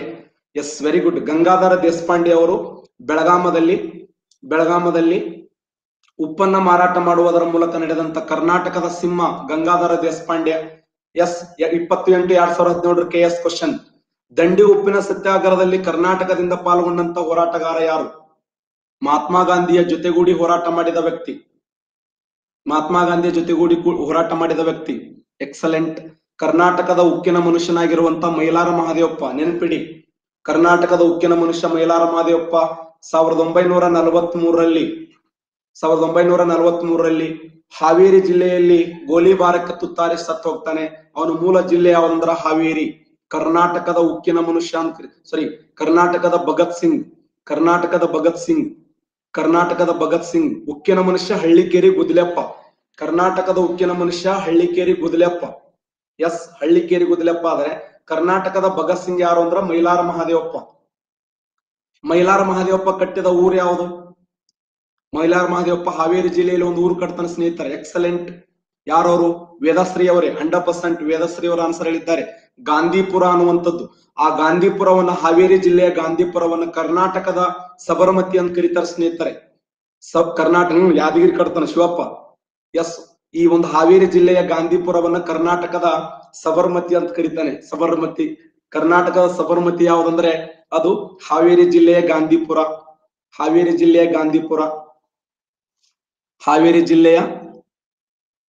ಗಾಂಧಿಪುರ. Excellent. ಮೋತಿಬೆನ್ನೂರು ಅಂತ ಕರೀತಾರೆ. ಅಶೋಕ್ ಅಂಗೂರ್ ಅವರೇ. ಮೋತಿಬೆನ್ನೂರು ಅಂದ್ರು ಓಕೆ. ಮೋತಿಬೆನ್ನೂರು ಸ್ನೇಹಿತರೆ. ನಮ್ಮ ಉತ್ತರ ಕನ್ನಡದಲ್ಲಿ ಅಂಕೋಲವನ್ನ ಕರ್ನಾಟಕದ ದಂಡಿ ಅಂತ ಕರೀತಾರೆ. ಕರ್ನಾಟಕದ ದಂಡಿ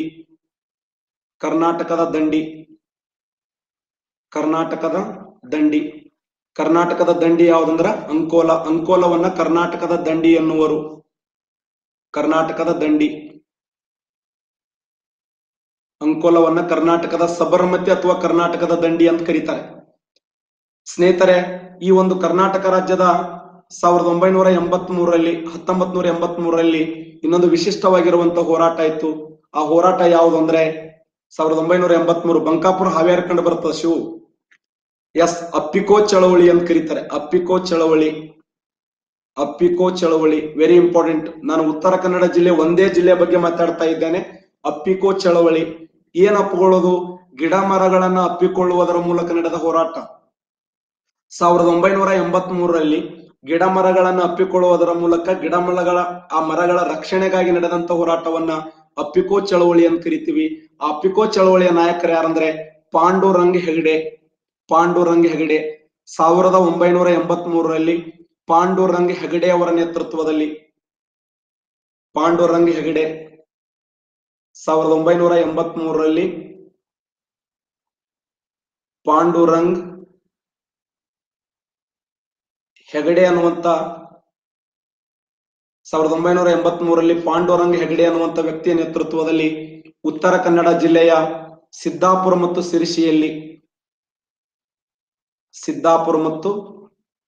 ಸಿರ್ಸಿಯಲ್ಲಿ ಉತ್ತರ ಕನ್ನಡ ಜಿಲ್ಲೆಯ ಸಿದ್ದಾಪುರ ಮತ್ತು ಸಿರ್ಸಿಯಲ್ಲಿ ನಡೆದಂತ ಹೋರಾಟ ಯಾವುದಂದ್ರೆ ಅದು ಅಪ್ಪಿಕೋ ಚಳವಳಿ. ದೇಶದಲ್ಲಿ ಚಿಪ್ಕೋ ಚಳವಳಿ ಸ್ನೇಹಿತರೆ, ದೇಶದಲ್ಲಿ ಚಿಪ್ಕೋ ಚಳವಳಿ 1973ರಲ್ಲಿ ಉತ್ತರ ಕಂಡ ಮತ್ತು ಉತ್ತರಾಖಂಡ ಹಾಗೂ ಉತ್ತರ ಪ್ರದೇಶದಲ್ಲಿ ಸುಂದರ್ಲಾಲ್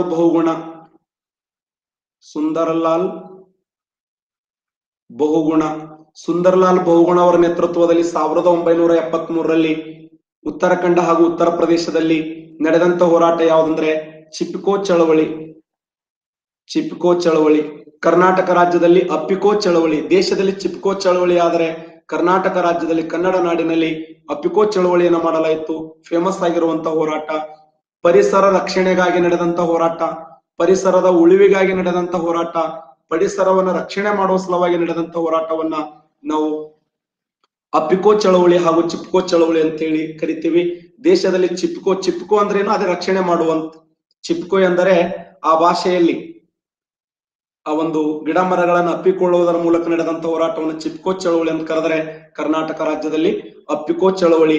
ಆ ಅಪ್ಪಿಕೋ ಚಳವಳಿಯ ನಾಯಕರು ಯಾರಂದ್ರೆ ಪಾಂಡುರಂಗ್ ರಾವ್ ಹೆಗಡೆ ಅನ್ನುವಂತ ವ್ಯಕ್ತಿಯ ನೇತೃತ್ವದಲ್ಲಿ ನಡೆದಂತ ಒಂದು ಹೋರಾಟ. ಇನ್ನ ಈ ಉತ್ತರ ಕನ್ನಡ ಜಿಲ್ಲೆಯಲ್ಲಿ ಒಂದು ವಿಶಿಷ್ಟವಾದ ಬುಡಕಟ್ಟು ಜನಾಂಗ ಕಂಡು ಬರ್ತಾ ಸ್ನೇಹಿತರೆ. ಆ ಬುಡಕಟ್ಟು ಜನಾಂಗ ಯಾವ್ದಂದ್ರೆ ಸಿದ್ದಿ ಎಂಬ ಜನಾಂಗ. ಫೇಮಸ್ ಸಿದ್ದಿ. ನಾವು ನಮ್ಮವರು ಎಂಬ ಭಾವನೆಯಿಂದ ಬೆಟ್ಟ ಗುಡ್ಡಗಳಲ್ಲಿ ವಾಸವಾದ ಜನಾಂಗವನ್ನ ಬುಡಕಟ್ಟು ಜನಾಂಗ ಅಂತ ಕರೀತಾರೆ. ಬುಡಕಟ್ಟು ಜನಾಂಗ ಫೇಮಸ್. ಬುಡಕಟ್ಟು ಜನಾಂಗ ನಾನು ಮೊನ್ನೆ ಹೇಳಿದ್ದೆ ನಿಮಗೆ. ಸೋಮು, ಶಾಲು, ಚುಮ್ಮಿ, ಸಬಿ, ಮುಜುಕೋ, ಕಾನವ್ವ, ತಗೋ, ಚೆಲೇಗ, ಸೋಲಿಗರು, ಮುಂಡರು, ಶಾಂಪಿಯನ್, ಲುಷಿಯಾ, ಚುಟಿಯಾ, ಮೀನರು, ಸಂತಾಲರು, ಬಿಲ್ಲರು, ಮುರಾರಿ, ಜರ್ವಾ, ಕೊಂಡ, ಕಾಸಿ, ನಾಗ, ಉರ್ಲಿ, ವರ್ಲಿ, ತೋಡಿಗ, ಗೊಂಡ, ಚೆಂಚು, ಲೆಪ್ಚ, ಗಡ್ಡಿ. ನಾವು ನಮ್ಮವರು ಎಂಬ ಭಾವನೆಯಿಂದ ಬೆಟ್ಟ ಗುಡ್ಡಗಳಲ್ಲಿ ವಾಸ ಮಾಡುವಂತ ಜನಾಂಗವನ್ನೇ ಬುಡಕಟ್ಟು ಜನಾಂಗ ಅಂತ ಕರೀತಾರೆ. ಇವರು ಯಾರ ಮಾತು ಕೇಳೋರಲ್ಲ, ತಮ್ಮ ವಿಚಾರಗಳನ್ನ ಬಿಡೋರಲ್ಲ. ಸೋಲಿಗರು ಕರ್ನಾಟಕ, ಮುಂಡರು ಜಾರ್ಖಂಡ್, ಶಾಂಪಿಯನ್ ಅಂಡೋಮಾನ್ ನಿಕೋಬಾರ್, ಲುಷಿಯಾ ಮಿಜೋರಾಂ, ಚುಟಿಯಾ ಅಸ್ಸಾಂ, ಮೀನರು ರಾಜಸ್ಥಾನ್, ಸಂತಾಲರು ಪಶ್ಚಿಮ ಬಂಗಾಳ, ಬಿಲ್ಲರು ಗುಜರಾತ್, ಮುರಾರಿ ಮಧ್ಯಪ್ರದೇಶ್, ಜರ್ವಾ ಅಂಡೋಮಾನ್ ನಿಕೋಬಾರ್, ಕೊಂಡರು ಒಡಿಸ್ಸಾ, ಕಾಸಿ ಮೇಘಾಲಯ, ನಾಗ ನಾಗಾಲ್ಯಾಂಡ್, ಉರ್ಲಿ ಕೇರಳ, ವರ್ಲಿ ಮಹಾರಾಷ್ಟ್ರ, ತೋಡಿಗ ತಮಿಳುನಾಡು, ಗೊಂಡ ಮಧ್ಯಪ್ರದೇಶ್, ಚೆಂಚು ಆಂಧ್ರ ಪ್ರದೇಶ್, ಲೆಪ್ಚಾ ಸಿಕ್ಕಿಂ, ಗಡ್ಡಿ ಹಿಮಾಚಲ ಪ್ರದೇಶ್. ಸೋಮು, ಶಾಲು, ಚುಮಿ, ಸವಿ, ಮುಜುಕೋ, ಕಾನವ್ವ, ತಗೋ, ಚೆಲೇಗ. ನೆಕ್ಸ್ಟ್ ಅವಧಿಯಲ್ಲಿ ಅದ್ರ ಬಗ್ಗೆ ಹೇಳ್ತೀನಿ. ಸಪರೇಟ್ ಭಾರತ ಸಂಸ್ಕೃತಿ ಒಳಗೆ ಹೇಳ್ತೀನಿ ಸ್ನೇಹಿತರೆ. ನಾನು ಕೇವಲ ಸಿದ್ಧಿ ಜನಾಂಗ ಬಗ್ಗೆ ಅಷ್ಟೇ ಮಾತಾಡಬೇಕು. ಇದೊಂದು ವಿಶಿಷ್ಟವಾದ ಜನಾಂಗ. ಯಾರ ಮಾತು ಕೇಳೋರಲ್ಲ, ತಮ್ಮ ವಿಚಾರಗಳನ್ನ ಬಿಟ್ಟು ಕೊಡೋರಲ್ಲ. ಅಂತ ಒಂದು ವಿಶಿಷ್ಟವಾದ ಜನಾಂಗ ಯಾವ್ದಂದ್ರ ಸಿದ್ಧಿ ಜನಾಂಗ. ಇದ್ರ ಮೇಲೆ ಸಾಕಷ್ಟು ಬಾರಿ ಕ್ವಶನ್ ಆಗಿದೆ. ಸಿದ್ಧಿ ಎಂಬ ಬುಡಕಟ್ಟು ಜನಾಂಗ ಕರ್ನಾಟಕ ರಾಜ್ಯದ ಯಾವ ಭಾಗದಲ್ಲಿ ಕಂಡು ಬರುತ್ತಾರೆ ಅಂತ ಕೇಳಿದ್ರು. ಆ ಸಿದ್ಧಿ ಎಂಬ ಬುಡಕಟ್ಟು ಜನಾಂಗ ಯಾವ ಭಾಗದಲ್ಲಿ ಅಂದ್ರೆ ಅದು ಉತ್ತರ ಕನ್ನಡ ಜಿಲ್ಲೆಯಲ್ಲಿ. ಇದಕ್ಕಿಂತ ವಿಶೇಷವಾಗಿ ಎಸ್, ಅಕ್ಕಿ ಪಿಕ್ಕಿನೂ ಕಂಡು ಬರ್ತಾರೆ. ಆದ್ರ ಫೇಮಸ್ ಯಾವ್ದಂದ್ರೆ ಸಿದ್ಧಿ ಜನಾಂಗ. ನಿಮ್ಗೆ ಇನ್ನೊಂದು ಮಾತು ಗೊತ್ತಿರಲಿ ಸ್ನೇಹಿತರೆ, ಈ ಒಂದು ಉತ್ತರ ಕನ್ನಡ ಜಿಲ್ಲೆಯಲ್ಲಿ ಮುಂಡಗೋಡ ಎಂಬ ಸ್ಥಳ ಫೇಮಸ್. ಮುಂಡಗೋಡ ಎಂಬ ಸ್ಥಳ, ಮುಂಡಗೋಡ ಎಂಬ ಸ್ಥಳ ಇದರ ಮೇಲೆ ಕ್ವಶನ್ ಆಗಿದೆ. 9 ಬಾರಿ ಕ್ವಶನ್ ಆಗಿದೆ ಮುಂಡಗೋಡ. ಎಸ್, ಟಿಬೇಟಿಯನ್ನರಿಗೆ ನಾವು ವಸತಿಯನ್ನು ಕಲ್ಪಿಸಿಕೊಟ್ಟೆವು. 1962ರಲ್ಲಿ ಆ ಚೀನಾ ದೇಶ ಭಾರತದ ಮೇಲೆ ದಾಳಿಯನ್ನ ಮಾಡಿದಾಗ, ಚೀನಾ ದೇಶ ಭಾರತದ ಮೇಲೆ ಅಟ್ಯಾಕ್ ಮಾಡುವಂತ ಸಮಯದಲ್ಲಿ ಆ ಟಿಬೇಟಿಯನ್ನರು ಭಾರತ ದೇಶಕ್ಕೆ ಓಡಿ ಬರ್ತಾರೆ. ಆ ಟಿಬೇಟಿಯನ್ನರನ್ನ ನಾವು ಎಲ್ಲಿ ಉತ್ತರ ಕನ್ನಡ ಜಿಲ್ಲೆಯ ಮುಂಡಗೋಡ ಎಂಬ ಸ್ಥಳದಲ್ಲಿ ಮರು ವಸತಿ ಕೇಂದ್ರವನ್ನಾಗಿ ನಿರ್ಮಾಣ ಮಾಡಿದೆವು. ನೆನಪಿಡಿ, ಮರು ವಸತಿ ಕೇಂದ್ರವನ್ನಾಗಿ ನಿರ್ಮಾಣ ಮಾಡಿದ್ದು ಅದು ಎಲ್ಲಿ ಅಂದ್ರೆ ಮುಂಡಗೋಡ ಎಂಬ ಸ್ಥಳದಲ್ಲಿ. ಮುಂಡಗೋಡ ಇವತ್ತಿಗೂ ಅದು ಪ್ರಸಿದ್ಧ ಆಗಿರುವಂತ ಸ್ಥಳ. ಅವರೆಲ್ಲ ನೋಡ್ಬೇಕು, ಟಿಬೇಟಿಯನ್ನ ಜನಾಂಗ ನೋಡ್ಲಕ್ ಹೆಂಗದರಂದ್ರೆ ಗಿಡ್ಡನೆಯ ದೇಹ, ಹಳದಿ ಮೈ ಬಣ್ಣ, ಚಿಕ್ಕ ಕಣ್ಣು, ಚಿಕ್ಕ ಮೂಗು, ಚಿಕ್ಕ ತುಟಿ, ಉಬ್ಬಿಲ್ಲದ ಹಣೆ, ಗುಂಡನೆಯ ತಲೆ, ಪ್ಲೇಟ್ ತಗೊಂಡ್ ಹೊಡೆದಂಗ ಮುಖ. ಅವ್ರ ಮುಖ ನೋಡಿದ್ರೆ ಪ್ಲೇಟ್ ತಗೊಂಡ್ ಹೊಡೆದಂಗ ಅನಿಸ್ತಿರ್ತದ. ನೋಡ್ಲಕ್ ಗಿಡ್ಡನೆಯ ದೇಹ, ಹಳದಿ ಮೈ ಬಣ್ಣ, ಚಿಕ್ಕ ಕಣ್ಣು, ಚಿಕ್ಕ ಮೂಗು, ಚಿಕ್ಕ ತುಟಿ, ಉಬ್ಬಿಲ್ಲದ ಹಣೆ, ಗುಂಡನೆಯ ತಲೆ, ವಿರಳ ಕೂದಲು, ಪ್ಲೇಟ್ ತಗೊಂಡ್ ಮುಖ ಹೊಡೆದಂಗಾಗಿರ್ತಲ್ಲ ಆ ತರ ಮುಖ ಜನಾಂಗ. ಅವರು ಬಹಳ ಅದ್ಭುತವಾದ ಜನಾಂಗ ಯಾವ್ದಂದ್ರೆ ಅದು ಟಿಬೇಟಿಯನ್ ಜನಾಂಗ. ಅವರಿಗೆ ನಾವು ಆಶ್ರಯ ಕೊಟ್ಟಿದ್ದ ಎಲ್ಲಿ ಅಂದ್ರೆ ಮುಂಡಗೋಡ ಎಂಬ ಸ್ಥಳದಲ್ಲಿ. ಮುಂಡಗೋಡ, ಉತ್ತರ ಕನ್ನಡ ಜಿಲ್ಲೆಯ ಮುಂಡಗೋಡ ಎಂಬ ಸ್ಥಳದಲ್ಲಿ ಅವರಿಗೆ ಆಶ್ರಯ ಕೊಟ್ಟೆವು. ಇನ್ನ ಪ್ರತಿ ವರ್ಷ ನಮ್ಮ ಉತ್ತರ ಕನ್ನಡ ಜಿಲ್ಲೆಯಲ್ಲಿ ಕದಂಬ ಉತ್ಸವನ ಆಚರಣೆ ಮಾಡ್ತಾರೆ ಸ್ನೇಹಿತರೆ. ಕದಂಬ ಉತ್ಸವ ನೆನಪಿಡಿ, ಫೇಮಸ್ ಕದಂಬ ಉತ್ಸವ. ಉತ್ಸವಗಳ ಮೇಲೆ ಕ್ವಶನ್ ಕೇಳ್ತಾನೆ. ನವರಸಪುರ ಉತ್ಸವ ಹೆಂಗ ಬಿಜಾಪುರದಲ್ಲಿ ಆಚರಣೆ ಮಾಡ್ತಾರಲ್ಲ, ಹಂಗ ಕದಂಬ ಉತ್ಸವನ ಆಚರಣೆ ಮಾಡುತ್ತಾರೆ. ಕದಂಬ ಉತ್ಸವ, ಬನವಾಸಿಯಲ್ಲಿ ನಡೆಯುವ ಕದಂಬ ಉತ್ಸವದಲ್ಲಿ ಕೊಡುವಂತ ಪ್ರಶಸ್ತಿ ಯಾವುದು? ವೆಂಕಟೇಶ. ಕದಂಬ ಉತ್ಸವದಲ್ಲಿ ಕೊಡುವಂತ ಪ್ರಶಸ್ತಿ, ಕದಂಬ ಉತ್ಸವದಲ್ಲಿ excellent, very good. Banavasi Pampa ಪ್ರಶಸ್ತಿ 100% ಸತ್ಯ. ಪಂಪ ಪ್ರಶಸ್ತಿ, ಪಂಪ ಪ್ರಶಸ್ತಿ, ಪಂಪ ಪ್ರಶಸ್ತಿ ಅಲ್ಲಿ ಕೊಡಮಾಡಲ್ಪಡುವಂತ ಪ್ರಶಸ್ತಿ, ಪಂಪ ಪ್ರಶಸ್ತಿ. ಇನ್ನ ಈ ಒಂದು ಉತ್ತರ ಕನ್ನಡ ಜಿಲ್ಲೆ ಓಕೆ ಇರ್ಲಿ ಪರವಾಗಿಲ್ಲ. ಉತ್ತರ ಕನ್ನಡ ಜಿಲ್ಲೆಯಲ್ಲಿ ಫೇಮಸ್, ಉತ್ತರ ಕನ್ನಡ ಜಿಲ್ಲೆಯಲ್ಲಿ ದಾಂಡೇಲಿ ಅನ್ನುವಂತ ಒಂದು ಹುಲಿ ಸಂರಕ್ಷಣಾ ತಾಣ ಇದೆ. ಅದು ನೆನಪರಿದ್ದೆ. ನಮ್ಮ ರಾಜ್ಯದ 5 ಹುಲಿ ಸಂರಕ್ಷಣಾ ತಾಣಗಳಲ್ಲಿ ಇನ್ನೊಂದು ಟಿಬೇಟಿಯನ್ ಪ್ಲೇಸ್ ಯಾವುದು ಸರ್ ಅಂತ ಇಲ್ಲ, ಅದು ಒಂದೇ ಮುಂಡಗೋಡ ಎಂಬ ಸ್ಥಳ. ದಾಂಡೇಲಿಯಲ್ಲಿ ಹುಲಿ ಸಂರಕ್ಷಣಾ ತಾಣ ಕರ್ನಾಟಕ ರಾಜ್ಯದ 5 ಹುಲಿ ಸಂರಕ್ಷಣಾ ತಾಣಗಳಲ್ಲಿ. 2019 ಸಿವಿಲ್ PSI ಕೇಳಿದ ಪ್ರಶ್ನೆ, ಕರ್ನಾಟಕ ರಾಜ್ಯದಲ್ಲಿ ಎಷ್ಟು ಹುಲಿ ಸಂರಕ್ಷಣಾ ತಾಣಗಳಿವೆ ಅಂತ ಕೇಳಿದ್ರು. ಕುಶಾಲನಗರ, ಎಸ್ ರೈಟ್, ಕುಶಾಲನಗರ ಇದೆ, ಬಟ್ ಅದು ಎರಡು ಮಿಕ್ಸ್ ಮಾಡಿದ್ದಾರೆ. ವೆಂಕಟೇಶ, ಕುಶಾಲನಗರನು ಓಕೆ, ಅದನ್ನು ಟಿಬೇಟ್ ಅದ ಕುಶಾಲನಗರ, ಬಟ್ ಅವೆರಡು ಮಿಕ್ಸ್ ಮಾಡಿದ್ದಾರೆ. ದಾಂಡೇಲಿ ಹುಲಿ ಸಂರಕ್ಷಣಾ ತಾಣ ಕಂಡು ಬರ್ತದೆ, ಫೇಮಸ್ ದಾಂಡೇಲಿ. ಇನ್ನು ಇದೇ ದಾಂಡೇಲಿಯಲ್ಲಿ 1937ರಲ್ಲಿ ಕಾಗದ ಕಾರ್ಖಾನೆಯನ್ನು ಸ್ಥಾಪನೆ ಮಾಡಲಾಯಿತು. ಕಾಗದ ಕಾರ್ಖಾನೆ, ಕರ್ನಾಟಕ ರಾಜ್ಯದ ಪ್ರಥಮ ಕಾಗದ ಕಾರ್ಖಾನೆಯನ್ನ ಈ ಒಂದು ಉತ್ತರ ಕನ್ನಡ ಜಿಲ್ಲೆಯ ದಾಂಡೇಲಿಯಲ್ಲಿ ಸ್ಥಾಪನೆ ಮಾಡಲಾಯಿತು. ಉತ್ತರ ಕನ್ನಡ ಜಿಲ್ಲೆಯ ದಾಂಡೇಲಿಯಲ್ಲಿ ಅದರ ಹೆಸರು ಏನಂದ್ರೆ West coastal paper mill limited ಅನ್ನುವಂತ ಹೆಸರಿನಿಂದ ಸ್ಥಾಪಿಸಲಾಯಿತು. ವೆಸ್ಟ್ ಕೋಸ್ಟಲ್ ಅನ್ನುವಂತ ಹೆಸರಿನಿಂದ ಸ್ಥಾಪನೆ ಮಾಡಿರ್ತಕ್ಕಂತ ಒಂದು ವಿಶಿಷ್ಟವಾಗಿರುವಂತ ಯಾವುದು? ಕಾಗದ ಕೈಗಾರಿಕೆ. ಇದು ಇವತ್ತ ಉತ್ತರ ಕನ್ನಡ ಜಿಲ್ಲೆಯ ಬಗ್ಗೆ ನಾವು ಸಾಕಷ್ಟು ಮಾಹಿತಿಗಳನ್ನು ತಿಳ್ಕೊಂಡೆವು. 1 ಗಂಟೆ ಬರೀ ಉತ್ತರ ಕನ್ನಡ ಜಿಲ್ಲೆಯ ಬಗ್ಗೆ ಮಾತಾಡಿದ ಸ್ನೇಹಿತರೆ. ಇದೆಲ್ಲ ಉತ್ತರ ಕನ್ನಡ ಜಿಲ್ಲೆ, ಕರ್ನಾಟಕದ ದರ್ಶನದಲ್ಲಿ ಉತ್ತರ ಕನ್ನಡ ಜಿಲ್ಲೆ, ಇದೆಲ್ಲ ಪಾಯಿಂಟ್ ಗಳನ್ನ ನಾವು ಡಿಸ್ಕಸ್ ಮಾಡಿದೆವು. ನೀವು ನೋಟ್ ಮಾಡಿ ಅದನ್ನು ಪರ್ಫೆಕ್ಟ್ ಆಗಿರಿ. ಪ್ರತಿ ಜಿಲ್ಲೆ ಪ್ರತಿ ಅಂಶಗಳನ್ನ ನಾವು ಅಧ್ಯಯನ ಮಾಡ್ತಾ ಹೋಗೋಣ. ದಯವಿಟ್ಟು ನಿಮಗೆ ಇನ್ನೊಂದು ರಿಕ್ವೆಸ್ಟ್ ಮಾಡ್ಕೊಳ್ಳೋದೇನು ಅಂತಂದ್ರೆ, ಯಾರು ನಿಮ್ಮ ಹಳ್ಳಿಗಳಲ್ಲಿ ಅಥವಾ ಊರುಗಳಲ್ಲಿ ಯಾರಿಗಾದ್ರೂ ಕೋಚಿಂಗ್ ಬರಕ್ ಆಗಲ್ಲೋ, ಪ್ಲೀಸ್ ಅವ್ರಿಗೆಲ್ಲ ಹೆಲ್ಪ್ ಮಾಡಿ. ಈ ನಾನು ಪ್ಲಾಟ್ ಏನ್ ಕೋಚಿಂಗ್ದಾಗ ಏನ್ ಹೇಳ್ತೀನಲ್ಲ, ನನ್ನ ಅಮೌಂಟ್ಗೆ ಏನ್ ಪೇಮೆಂಟ್ಗೆ ಏನ್ ಕೋಚಿಂಗ್ ಹೇಳ್ತೀನಲ್ಲ, ಅಷ್ಟು ಪಾಯಿಂಟ್ಗಳನ್ನ ಇಲ್ಲಿ ಹೇಳ್ತಾ ಇದ್ದೇನೆ ಸ್ನೇಹಿತರೆ. ನಾನು ಬೇರೆ ಬೇರೆ ಕಡೆ ಪಾಠ ಹೇಳಾಗ ನನ್ನ ಕ್ಲಾಸಿಗೆ ಸ್ಪೆಷಲ್ ಆಗಿ ನನ್ನ ಕ್ಲಾಸಿಗೆ ಕುಂದಿರ್ತೀನಿ ಅಂತ ಹೇಳಿ ಎಷ್ಟೋ ವಿದ್ಯಾರ್ಥಿಗಳು ಬಂದು ಅಮೌಂಟ್ ಕೊಡ್ತೀವಿ ಅಂದ್ರೂ ಕೂಡ ಸಂಸ್ಥೆಯವರು ಅವಕಾಶ ಕೊಡಂಗಿಲ್ಲ. ನೆನಪಿಡಿ, ಅಮೌಂಟ್ ಕೊಡ್ತೀವಿ ಸರ್, ನಾವು ಭಂಡಾರಿ ಮಠ ಸರ್ ಕ್ಲಾಸಿಗೆ ಕುಂದಿರ್ತೀವಿ, ಅವ್ರ ಹಿಸ್ಟ್ರಿ ಕ್ಲಾಸ್ ಕುಂದಿರ್ತೀವಿ, ಸ್ವಲ್ಪ ಜಿಯೋಗ್ರಫಿ ಕ್ಲಾಸ್ ಕುಂದಿರ್ತೀವಿ, ನಿಮ್ಗೆ ಅವ್ರು 4 ದಿನಕ್ಕೆ 4,000 ರೂಪಾಯಿ ಕೊಡ್ತೀವಿ ಅಂದ್ರೂ ಕೂಡ ಅವಕಾಶ ಕೊಟ್ಟಿಲ್ಲ. ಅಂತ ಕ್ಲಾಸ್ಗಳನ್ನು ನಿಮ್ಗೆ ಫ್ರೀ ಆಗಿ ಹೇಳ್ತಾ ಇದ್ದೇನೆ ಸ್ನೇಹಿತರೆ. ದೇವರು ನಿಮ್ಮಂತ ಸಾವಿರಾರು ವಿದ್ಯಾರ್ಥಿಗಳ ಹಾರೈಕೆ ಆಶೀರ್ವಾದದಿಂದ ನಾನು ಈ ಪಾಠ ಹೇಳ್ತಾ ಇದ್ದೇನೆ. ಇದು ಯಾವುದೋ ನನ್ನ ನಿರೀಕ್ಷೆ ಇಲ್ಲ. ದಯವಿಟ್ಟು ನಿಮ್ ಫ್ರೆಂಡ್ಸ್ಗೆಲ್ಲ ಹೇಳಿ, ಅವ್ರಿಗೆ ಗೊತ್ತಿಲ್ಲ ಅಂದ್ರೆ ಅವ್ರು ಡೌನ್ಲೋಡ್ ಮಾಡಿ. ನಿಮ್ ಜೀವನದಾಗ ಅವ್ರಿಗೂ ಒಂದು ಅವಕಾಶ ಇರ್ತದೆ. ಎಷ್ಟೆಷ್ಟು ವಿದ್ಯಾರ್ಥಿಗಳು ಏನೇನೋ ಇದು ಮಾಡ್ತಾರಂತೆ, ಇಂಟರ್ನೆಟ್ ಇದೆ, ಫ್ರೀ ಇಂಟರ್ನೆಟ್, ಇಷ್ಟೆಲ್ಲ ಇರೋಕ್ಕಾಗಿ ದಯವಿಟ್ಟು ಅವ್ರಿಗೆ ಹೆಲ್ಪ್ ಮಾಡಿ ಪ್ಲೀಸ್. ಅದು ನಿಮ್ಗೆ ಹಂಬಲ್ ರಿಕ್ವೆಸ್ಟ್. ಎಲ್ಲರೂ ಮಾಡೋದು ಬಿಸ್ನೆಸ್, ದಯವಿಟ್ಟು ಅದನ್ನ ಸ್ವಲ್ಪ ಅವಾಯ್ಡ್ ಮಾಡೋಣ. ಚೆನ್ನಾಗಿ ವಿದ್ಯಾಜ್ಞಾನ ಅನ್ನೋದು ಕೊಡೋಣ. ದಯವಿಟ್ಟು ಎಲ್ಲರಿಗೆ ಅವಕಾಶ ಕೊಡಿ ಪ್ಲೀಸ್. ಇಲ್ಲ ನಾ ಏನು ಅಷ್ಟೇನು ಭಾರಿ ತ್ಯಾಗಮಯ ಅಲ್ಲ, ಬಟ್ ನಿಮ್ಗೊಂದು ಹೆಲ್ಪ್ ಆಗ್ಲಿ ಅನ್ನೋ ಉದ್ದೇಶ ಇಟ್ಟುಕೊಂಡೆ ಈ ಕ್ಲಾಸ್ಗಳನ್ನು ಮಾಡ್ತಾ ಇರೋದು. Okay, S S.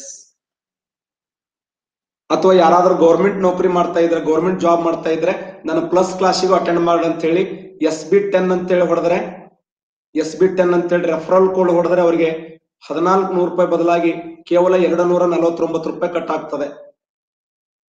SB10 government job ಮಾಡ್ತಾ ಇದ್ರೆ ಅವ್ರಿಗೆ ಎಲ್ಲಿ ಕೋಚಿಂಗ್ ಹೋಗಕ್ ಆಗದೆ ಇದ್ರೆ ಅವ್ರಿಗೆ SB10 ಅಂತ ಹೇಳಿ ನಾನು ರೆಫರಲ್ ಕೋಡ್ 1,400 ರೂಪಾಯಿ ಬದಲಾಗಿ 249 ರೂಪಾಯಿ. ಅವ್ರಿಗೆ ಎಕ್ಸ್ಟ್ರಾ ನಾನು ಹಿಸ್ಟ್ರಿ ಕ್ಲಾಸ್ ಈಗ ಮಾಡರ್ನ್ 10:30 11:30 ತನಕ ಮಾಡರ್ನ್ ಹಿಸ್ಟ್ರಿ ಹೇಳ್ತೀನಿ. ಈಗ ಮುಗಿದ ತಕ್ಷಣನೇ ಒಂದು ಅರ್ಧ ತಾಸು ಆದ ನಂತರ ಅಂದ್ರೆ 10:30 11:30 ಒಂದು ತಾಸು ಮಾಡರ್ನ್ ಹಿಸ್ಟ್ರಿ, ಆಧುನಿಕ ಭಾರತ ಇತಿಹಾಸವನ್ನು ಹೇಳ್ತೀನಿ. ಅವ್ರಿಗೆ ಹೆಲ್ಪ್ ಆಗ್ತದೆ. ಓಕೆ, ಒಂದಿಷ್ಟು ಕ್ವಶನ್ಗಳನ್ನು ಕೇಳ್ತೀನಿ ಸ್ನೇಹಿತರೆ, ಆನ್ಸರ್ ಹೇಳ್ರಿ. ಎಸ್, ಯಾವ ಬಂದರ ಸಾಗರಮಾಲಾ ಯೋಜನೆಗೆ ಒಳಪಟ್ಟಿದೆ? ಯಾವ ಬಂದರ ಸಾಗರಮಾಲಾ ಯೋಜನೆ? ಎಕ್ಸಲೆಂಟ್, ಬೇಲಿಕೇರಿ. 100% ಬೇಲಿಕೇರಿ ಬಂದರ right answer. Next question. S, right 100%. Okay, very good. S. Karnataka ರಾಜ್ಯದಲ್ಲಿ ಶಿವಗಂಗಾ ಫಾಲ್ಸ್ ಯಾವ ನದಿಯಿಂದ ನಿರ್ಮಾಣಗೊಂಡಿದೆ? ಶಿವಗಂಗಾ ಫಾಲ್ಸ್ ಶಬಾಷ್, ಸೊಂಡಾ ನದಿಯಿಂದ. 100% ರೈಟ್, ಸೊಂಡಾ ನದಿಯಿಂದ. ಓಕೆ, ಅಪ್ಪಿಕೋ ಚಳವಳಿ ನಡೆದ ವರ್ಷ? ಕರ್ನಾಟಕ ರಾಜ್ಯದಲ್ಲಿ ಅಪ್ಪಿಕೋ ಚಳವಳಿ ನಡೆದ ವರ್ಷ? ಎಸ್, 100% 1983. ಹೊನ್ನಾವರ್ ಪಟ್ಟಣದ ಮೇಲೆ ಹರಿಯುವ ನದಿ ಯಾವುದು? ಹೊನ್ನಾವರ್ ಪಟ್ಟಣದ ಮೇಲೆ ಹರಿಯುವ ನದಿ ಯಾವುದು? ಎಸ್, ವೆರಿ ಗುಡ್, ಶರಾವತಿ ನದಿ. ಎಸ್, ಲಾಸ್ಟ್ ಕ್ವಶನ್ ಸ್ನೇಹಿತರೆ, ನೋಡೋಣ ಆನ್ಸರ್ ಯಾರು ಹೇಳ್ತಾರೆ ನೋಡೋಣ. ಬನವಾಸಿ ಯಾವ ನದಿಯ ದಂಡೆ? ಲಾಸ್ಟ್ ಕ್ವಶನ್, ಬನವಾಸಿ ಯಾವ ದಂಡೆ ಮೇಲೆ? ಯಾರು ಹೇಳ್ತೀರಿ? ನಾನು ಹೇಳಿಲ್ಲ, ಪಾಠ ಹೇಳುವಾಗ ಬನವಾಸಿ ಯಾವ ನದಿಯ ದಂಡೆ? ಎನಿಬಡಿ? ಯಾರು ಇಲ್ಲ. ಆಟ ನಿಂತು. ಸರಿಯಾದ ಉತ್ತರ ಬನವಾಸಿ ಯಾವ ನದಿಯ ದಂಡೆಯ ಮೇಲೆ ಅಂದ್ರೆ ವರದಾ ನದಿಯ ದಂಡೆಯ ಮೇಲೆ. ನೆನಪಿಡಿ, ವರದಾ ನದಿಯ ದಂಡೆಯ ಮೇಲೆ. ವರದಾ ನದಿ. ನನ್ನ ವಿದ್ಯಾರ್ಥಿಗಳು ಯಾವತ್ತೂ ಸೋಲಬಾರದು, ಎಂದು ಸೋತು ತಿಳಿಯಬಾಗದು. ವರದಾ ನದಿಯ ದಂಡೆಯ ಮೇಲೆ. ಎಸ್, ವರದಾ ನದಿಯ ದಂಡೆಯ ಮೇಲೆ. ಎಂದು ಸೋತು ತಿಳಿಯಬಾಗದು. ಬೊಂಬೆ ಹೇಳತೈತೆ ಮತ್ತೆ ಹೇಳತೈತೆ, ನೀವೇ ರಾಜಕುಮಾರ.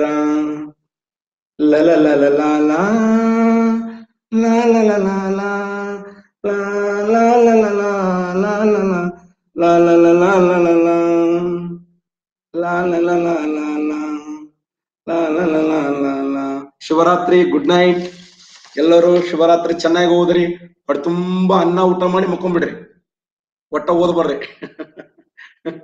ಹೇಳ್ತೀನಿ ವೆಂಕಟೇಶ. ಶಿವಪ್ಪ ಏನ್ ಮಾಡಾಕತ್ತಾನ? ಗುಡ್ ನೈಟ್, ಶುಭರಾತ್ರಿ ಎಲ್ಲರಿಗೂ ಶುಭರಾತ್ರಿ. ದಯವಿಟ್ಟು ಅದೊಂದು ಹೆಲ್ಪ್ ಮಾಡಿ, ಎಲ್ಲ ವಿದ್ಯಾರ್ಥಿಗಳಿಗೆ ಫ್ರೀ ಕಲ್ತು ಬಿಡಿ, ಎಲ್ಲರೂ ಒಟ್ಟು ಮುಂದೆ ಕಲೀಲಿ ಚೆನ್ನಾಗಿ. ಹೇಳ್ತೀನಿ, ಇದಾದ ತಕ್ಷಣ ಮಾಡರ್ನ್ ಹಿಸ್ಟ್ರಿ, ಕರ್ನಾಟಕ ದರ್ಶನ ಆದ ತಕ್ಷಣ ಮಾಡರ್ನ್ ಹಿಸ್ಟ್ರಿ ಸ್ಟಾರ್ಟ್ ಮಾಡೋಣ. ಕರ್ನಾಟಕ ದರ್ಶನ ಕಂಪ್ಲೀಟ್ ಆದ್ಮೇಲೆ ಮಾಡರ್ನ್ ಹಿಸ್ಟ್ರಿ. ಓಕೆನಾ? ಓಕೆ. Good night.